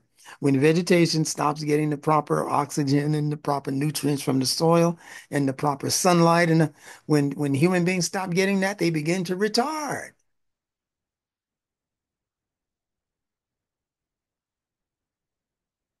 because they haven't been harvested. What is harvest? Harvest means that they now have to take on the challenge of competing in the market.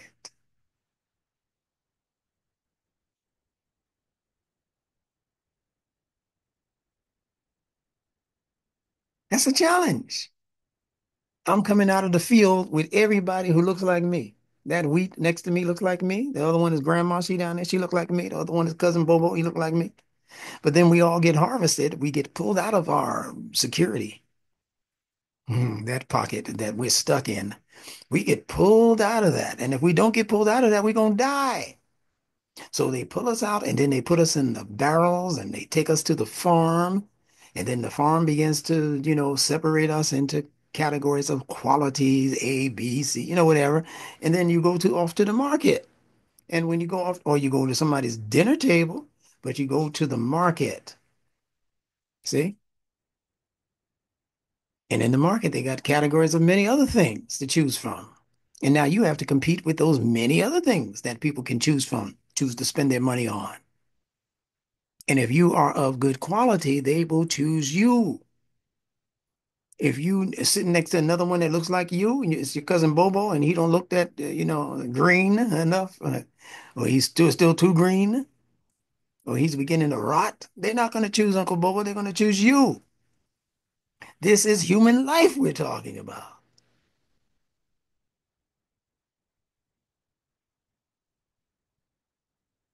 Lastly, all life is produced from a cell.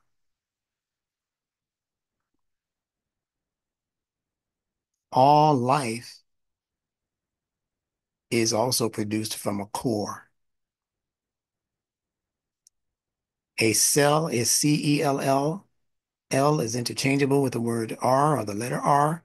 So C-E-L-L is also C-O-R-E, core. Don't pay attention to the vowels. We're talking consonantal connections. Cell, C-E-L-L, and core, C-E-R-E, are speaking to the same fitra-based phenomenon that all things begin their growth and development in the center, in the middle, in the core. This is what science tells us in biology, physiology, physiognomy.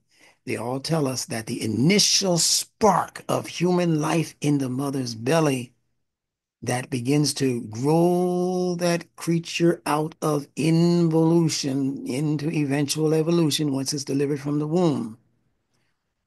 My oh my. The first organ to develop is the human heart,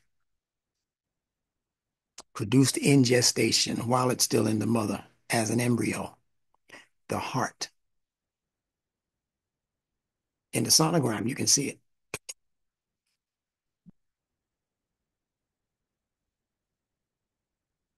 And the word heart, in Spanish, we say corazón, core, core, corazón. It's the middle. The word heart itself, with the H being a guttural, is HR, and then the Thai marbuta, I call it, the feminizing T on the end of heart. So, but it's really just HR. HR, heart, H interchanges with the C or the K sound. See, the C is either S or K. If I say corazón or core, then it's the A, it's the K, pardon me, the KR, core. English is so tricked up that if you don't know the rules and how to break the rules to get the essence of the information, you won't get it. So Allah says that He created us min nafsin wahida, from one central soul. See, the SL is CL is KL, KL, and it's the same concept. Oh my goodness, consonantal connections is here to stay.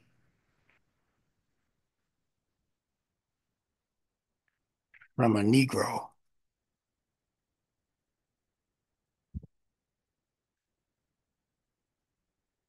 This is our inheritance. And I don't mean inheritance like racial inheritance. I mean inheritance like systematic, historically justified inheritance. And if it's coming to you and you're not an African American, I say so-called because that's a made-up thing too. But if you're not an African American, but it came to you, it's your inheritance too. That's the beautiful thing about this. It's not dealing with what color you are or what background you happen to be from, because our circumstances are not really racial in that sense. You got some people right now making billions of dollars on this planet who are darker than me. Some of them are in our government, darker than me, still trying to get me to play race politics. Black man, the black man, the black woman, some say we're gods, all kind of foolishness. Some say give us a break, 400 years of slavery and 100 of those years Jim Crow, 50 of those years at least Jim Crow. We should be crying. The white man owes us. We're the white man's burden. Man, if you keep seeing yourself in that little dim light, you are through in this day and moment of exchange and in this moment of shifting. I'm talking about shifting energy, shifting frequencies. You're going to be swept out. You're going to be out of the picture altogether. I'm talking about the race baiting people. I'm not talking about the people who have legitimate claims and legitimate gripes. I'm not talking about them because they're being treated badly because of the complexion of their skin or their gender. I'm not talking about you. I'm talking about the ones who have made a living off of just complaining. You ain't free yet. And if you ain't free after all of these centuries, how in the world can you be superior like you talking you are? Black man is God. But you can't make any progress after 500 years of this stuff. The white man must be your God. Now, I'm sorry, I got to jig with you a little bit more. He must be your superior. Chains off the hands. That's all you should have needed. Stop chaining me. Let me go out. Let me, make my own plan. I can buy me some land. I can do this. I can do that. I can be inventive. I can invent something. I'm listening to the stories of people from overseas, from China. Woman escaped from China, became a politician in the United States with nothing, raised thousands of dollars, if not millions of dollars, just because of the appeal of her message. She's Chinese. I think she was running not for president, but some high office somewhere. She was, I forget her name. I just found out about her yesterday. But she's doing it. She didn't win, but give it 2028 and see what happens. That's what I mean by shifting frequencies. By 2028, you might have an Asian president who's an American. It's going to rock your world if you're still in Black Lives Matter territory. It's going to rock your world what's about to happen in the next 3 to 4 years and after.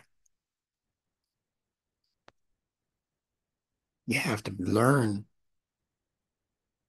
the strategies that are employed by Allah in the Quran to bring humanity to where He wants you to be. It doesn't matter what you want, it's where He wants you to be as a humanity. And those who don't want to get with the program, the great elimination. Why are you making God sound so cruel, instructor? No, I'm not making God sound cruel. That happens in your system every day. This system, the body system, it happens every day. When you have sex, how many sperm are ejaculated? How many make it?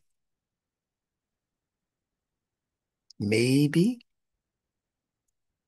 right? One, maybe two. Split and become fraternal twins or, whatever other kind of twin. But that's rare. Most of the time, it's just one. And then what happens to all of the other sperm? They got to return to central.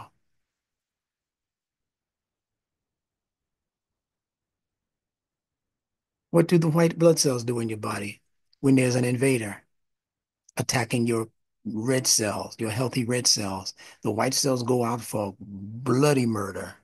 The white blood cells are gangsters in your body. It sees a cancer developing someone, they will go out and they see, oh, coercion off the area, just like the popo do, coercion off the area, and they will obliterate that cancer. They will put enzymes and other things into that thing to make it explode like somebody threw a bomb at it. And they themselves will die. The white blood cells, they sacrifice themselves so that the greater body, the greater good continues to live. Isn't it beautiful? That's Allah's word. I don't know what you're thinking about. That's Allah's way. And it doesn't always have to be on the physical level. I told you it begins with the concrete and it advances to the abstract. Today, that's happening, but it's happening with ideas. Allah gives us the concrete to give us the template, but it doesn't mean He wants us to go out there and obliterate millions of people because in your system, He obliterated millions of germs. That's the template. The human mind has been created to evolve above the level of the concrete. And once you get the message, then you're able to take the message and apply it to the bigger idea. How do we save ourselves and our families from the fire? That's the bigger idea. He didn't say burn yourself down, burn the town down, burn the city down. He said save yourselves from the fire. That's what we're all about. What's the most effective and efficient way of putting out this fire?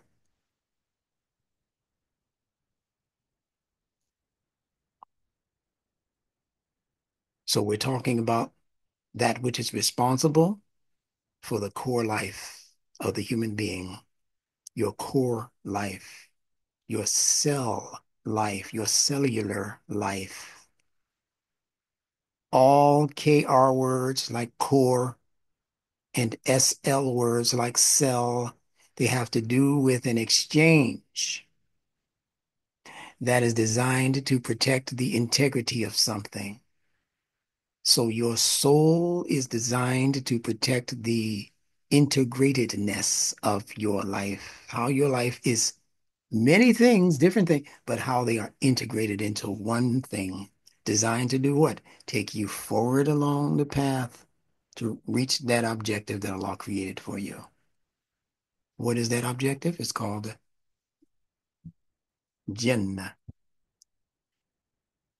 paradise. Where, instructor? Right here where you are, right here. See, you're so busy looking for heaven, in the by and by that you're forgetting that Allah created the earth to be your heaven. He says that in the Quran and in the Bible. He created the earth to be your first step, first stop on the train towards Jannah. In the Quran, they're called al-warithin, the inheritors of what? Al-ard, the inheritors of the earth. That's where your paradise begins. So you're supposed to use all of that brain power, not to just protest somebody's bad treatment of you. You're going to always have bad treatment in the world. Life is full of paradoxes that you have to overcome, that Allah gave you the strength to overcome. But you have to do it in a way which begins to eventually carve out a path for your righteousness.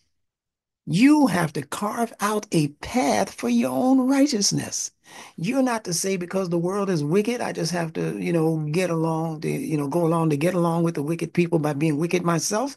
No, you've lost the race when you do that. You have to say, I don't care if 100% of these people are doing wicked stuff. I choose righteousness. All right, instructor, you might die choosing that righteousness. Then I'm dead and I'll move on to my greater glory, the paradise that you keep thinking about.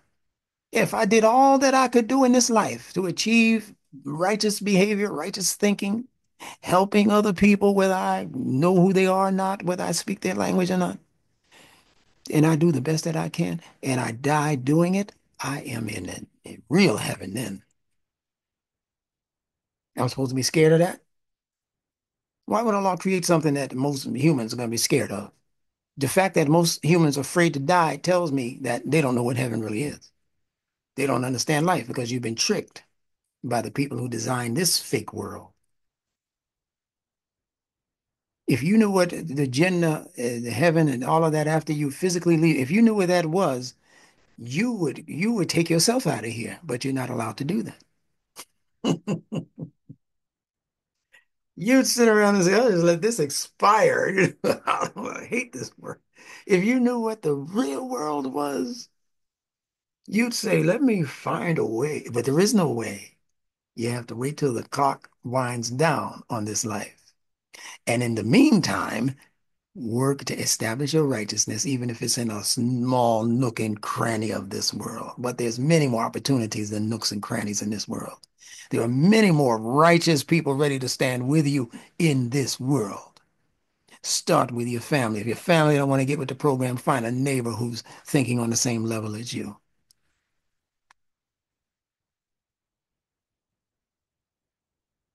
Stop being so soft. Men acquiescing. My best friend was messing around with his best friend's wife. I'm gonna mess around with my best friend. Go ahead and go. You get Diddy, get the Diddy disease if you want, and see what happens. You see, all you gotta do. Allah gave you a template. I'm gonna show you what's gonna happen to you. I'm gonna put one guy in front of you for now. There's really many of them, but they're gonna highlight one guy. It's called Diddy. I'm gonna show you what's gonna happen to him. Right? He thought he was getting away with it all. And he was being supported by some people that you would say, what? If you knew who they were in government, in economics, George Soros and these people being supported by that level of support. And they think they're getting away with it. No, Allah is rounding them all up as we speak. Epstein, all of them. You say, well, he's dead. Well, they have yet to prove that to me. But they're rounding up all of them. And some of the innocent are being taken with them. There's some who have repented, who might not, maybe they will, but who might not be taken with them because Allah accepts repentance. If you come for real, well, who's going to judge that? Me or Allah? At any time, they can stop and say, I'm not going to do this anymore. I've seen enough signs and I'm going to start working for the good side. They can do that. And I can't be mad at them. That's what happened in, I think it was Yunus in his day, Yunus was mad. He said, Bob, you said you were going to take these people out of here. And he said, I also told you that if they repented, I'd leave them alone, give them another chance. So it's not up to us to decide who's going to hell, who's going to heaven or who gets another chance. That's not up to us. Anyway, that's enough ranting. We're talking about protecting the integrity of things, protecting the essential nature of things so that those things in nature can grow to be nurtured. That's what we're dealing with. So I'm going to end here and we're going to pick up on this conversation, inshallah, this time next week, but it might be a different link. In fact, I'm pretty sure it's going to be a different link on a different, what do you call these things? Networks? Yeah, we'll be moving on to our own network, I guess you can call it. Platform. Platform. Thank you. Thank you. I always had a problem with the network. Thank you, Victor. Yeah, we'll be moving on to our own platform, so stay tuned. I know I'm moving a little bit slow like Uncle Joe, but don't worry about that. I'm a one-man machine over here. And I got some good help from my friends out there in Nunetics land. They're helping me technologically speaking and in many other ways that I'm so thankful for. But I'm trying not to move too far ahead of myself so that I don't make a misstep that I have to now come back and correct. So if I say I'm going to do something by next week and it doesn't happen, just say that's Instructor Bilal. We know how he is, but we know he's working on something powerful. And I am powerful.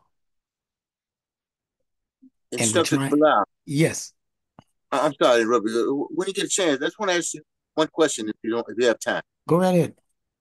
About the Shiite being before Sunni. Yeah. Could it be possible that the Sunnis were correcting the Shiites by coming up with a different way of looking at it or not? If that was the original intent, they failed. Okay, And okay. they failed miserably. See what happened? You fail when you start to bring individuals in who you begin to give them too much credit as a human being. You begin to say God is with it's all, they all dealing with levels of symbolism. The other thing that came into Islam that people are not aware of or don't give much credence to is the fact that they began to be severely influenced by Masonry, by the Ooh, Freemasons, wow. by esotericism, Okay, okay. big time influenced by esotericism. So before you know it, the 12 Imams, where'd that come from? Came from the same place that the 12 who followed Moses, the 12 Okay. tribes came from. The Quran comes and it gives you tribes also, but it's correcting the picture that was left in the fake version that came before it. So now you can measure what the Quran is saying about 12 or about the tribes against what the world has told you about the world told you that there were 12 sons of Jacob. The Quran says there were 12 children of Jacob. What's the difference? Male and female. That's right. Not all of them had to be male. That's how Allah makes for people who are paying attention, that's how Allah is making his corrections. See, so we think the Quran is saying, oh, the Quran took that from the Bible. No, it didn't. You got to look at the differences that Allah is giving you when he tells you about these stories that in your head sound alike, but to the discerning ear sounds different. And then you study that difference, and that's where the wisdom is. You got it? Yes, sir. Thank you. Yeah. Thank you. Thank Not a you. problem. Not a problem. Okay. Yeah. Study that Shiite Sunni divide because that was also following a program and platform that was established just like the Sufis. What the Sufis believe has been here for thousands of years before Muhammad the Prophet. Now you say, how can that be when Sufis are Muslims and how could it have been here before Al-Islam? Because they're not following Al-Islam in that regard. They're following an ancient script. Some of what we're following right now, I told you about the so-called prayers that they call namaz. Namaz comes out of that's not it's not out of Islam. It's out of well, You know, Zoroaster and the boys, that's from somewhere else. Different God altogether. But they put it together. They said 5 prayers a day at these times. But that's what the Zoroastrians are doing as prayer, that they call namaz. How in the world did we get the name namaz from salat? Doesn't make sense. So this is what we're here to do. We're here to bring back sense, bring back sentience. And speaking of sentience, that's one of the themes in my new book. Oh my goodness. Our human constitution. This book is it's so powerful. It's so powerful. And it's only $30 right now. So go ahead and put your order in. The first batch will be in the mail tomorrow. So, of course, the sooner that you order, the sooner you'll get your copy. All right. Just remember, I'm a one-man band over here, and it takes a little bit of time to print and to do this and to that and to buy some more ink and it's just it's a production. And I like that. I don't know if you've noticed if you've gotten any recent books, but the quality of this paper is the best quality right beneath photo paper. Photo paper, it doesn't make sense to print books on photo paper. But this level of thickness, this 98 brightness and all of that, if you know what I'm talking about, this will impress you if you give it will impress people if you give it as a gift, like Nawa is doing.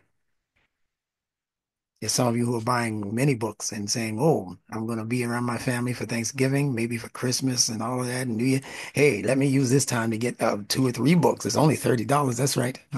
It's only $30. Let me go ahead and get these books now, so I'll have them ready for my people." How are they going to know about what we're doing if you're not teaching them? You're not even introducing it to them. Shame on you. By now, new people, I'll give you a pass. People been with me for 2 and 3 years and ain't bought a book yet.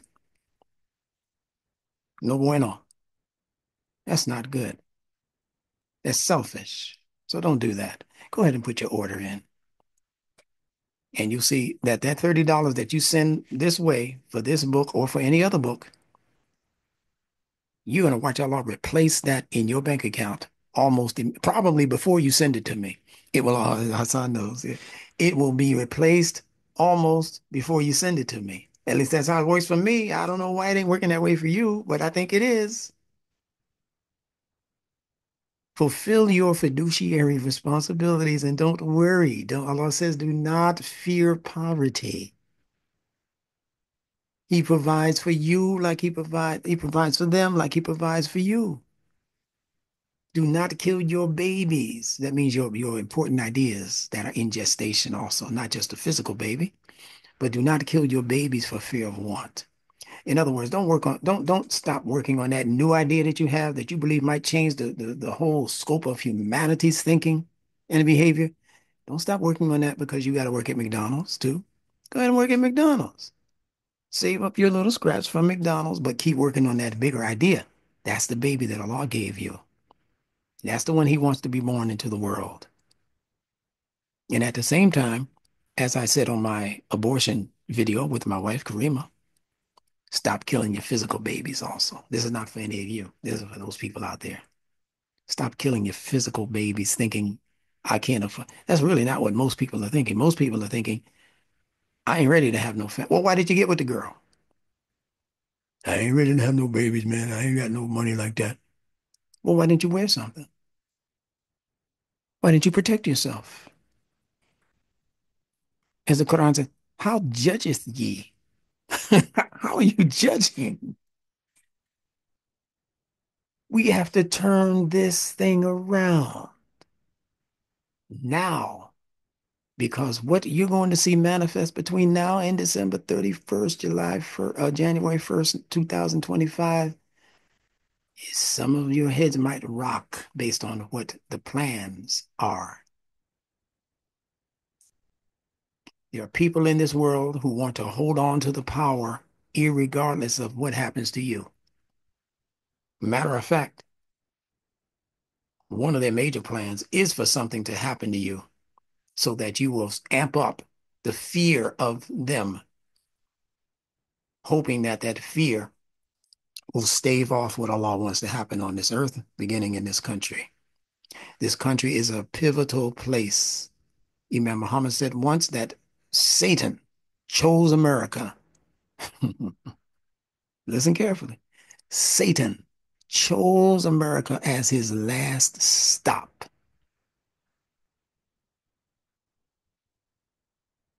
Did y'all hear what I said?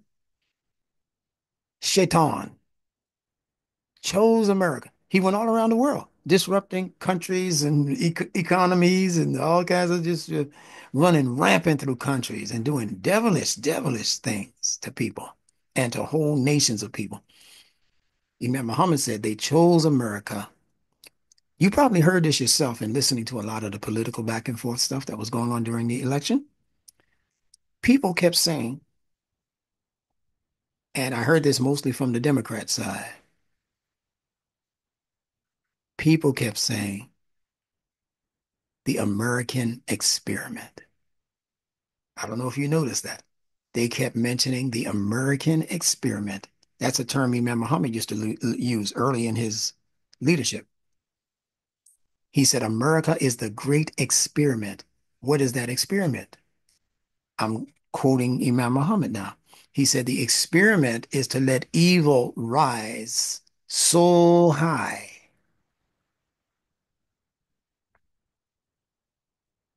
until you reach your breaking point. They wanted to see how much evil people could take and what the breaking point was. What does the breaking point mean? The breaking point means when you can't take anymore. But he also said this, keep this in mind, that the powers of this world, they like to put the pressure on the people, the innocent people, until they, like this woman, my goodness, I just heard this morning, there was some woman, I forget, somewhere in some state, she found out that Trump won the election, and I guess her father maybe was somebody who voted for Trump. She bludgeoned him to death. Explain that to me. You can get so angry, politically angry, at somebody who thinks a little bit differently than you. You killed them. She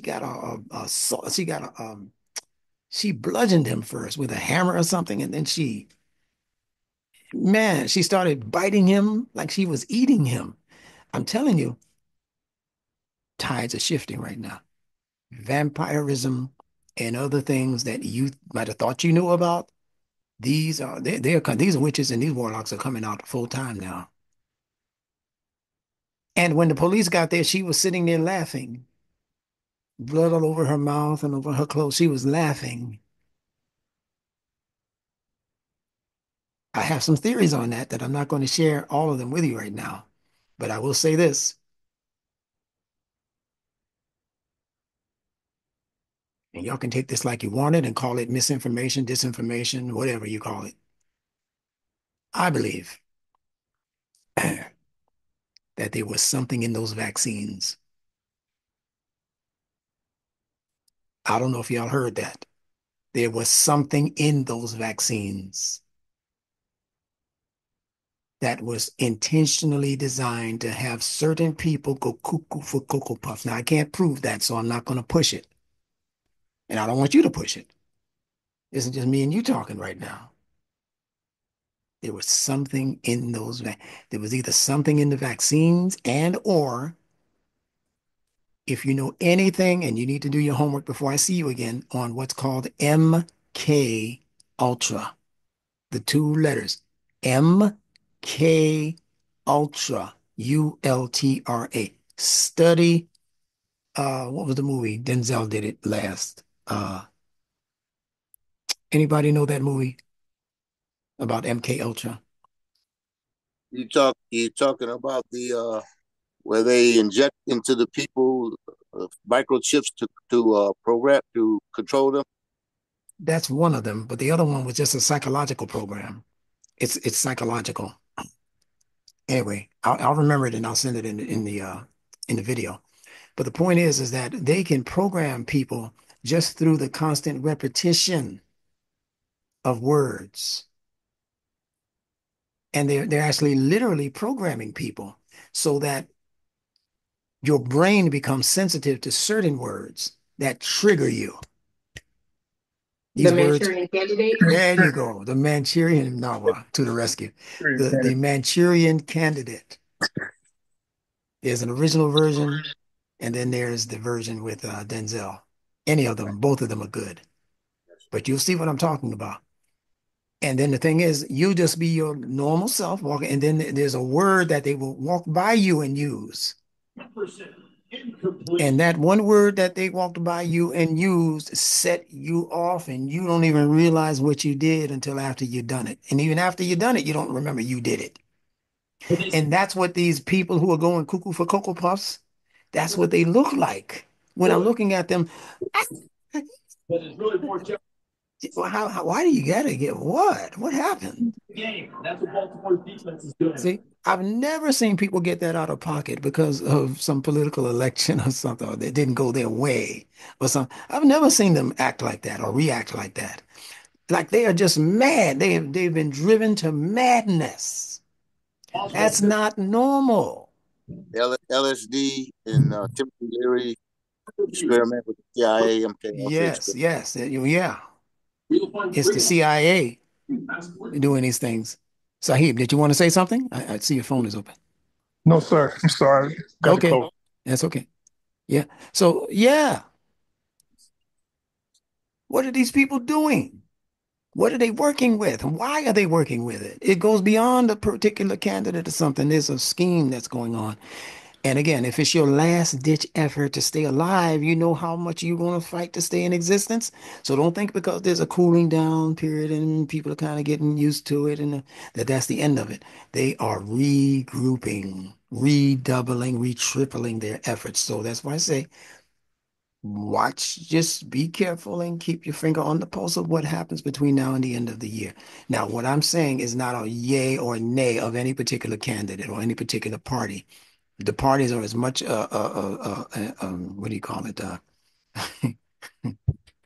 Conspiratorial. yeah, the parties are as much I don't want to use the word conspiracy. I don't want to overuse that word, but the parties are Right. as much like look over here while we do what we're doing over here. That's what that is. Look at the red and the blue over here while we're doing what we do over here. It's what they're doing over here Distracting.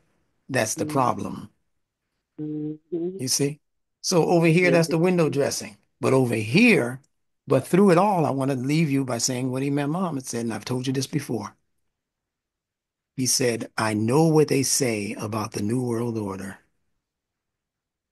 He said, but what I'm telling you is that Allah is going to bring in his New World Order mm-hmm. using their hands.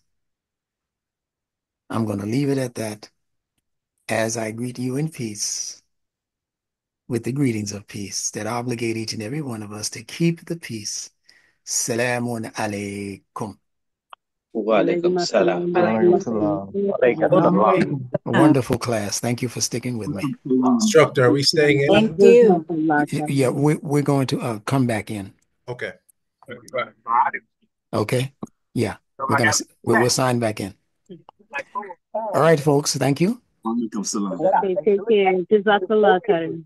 No problem. Walaikum assalam. You smell like cabbage and chicken and everything.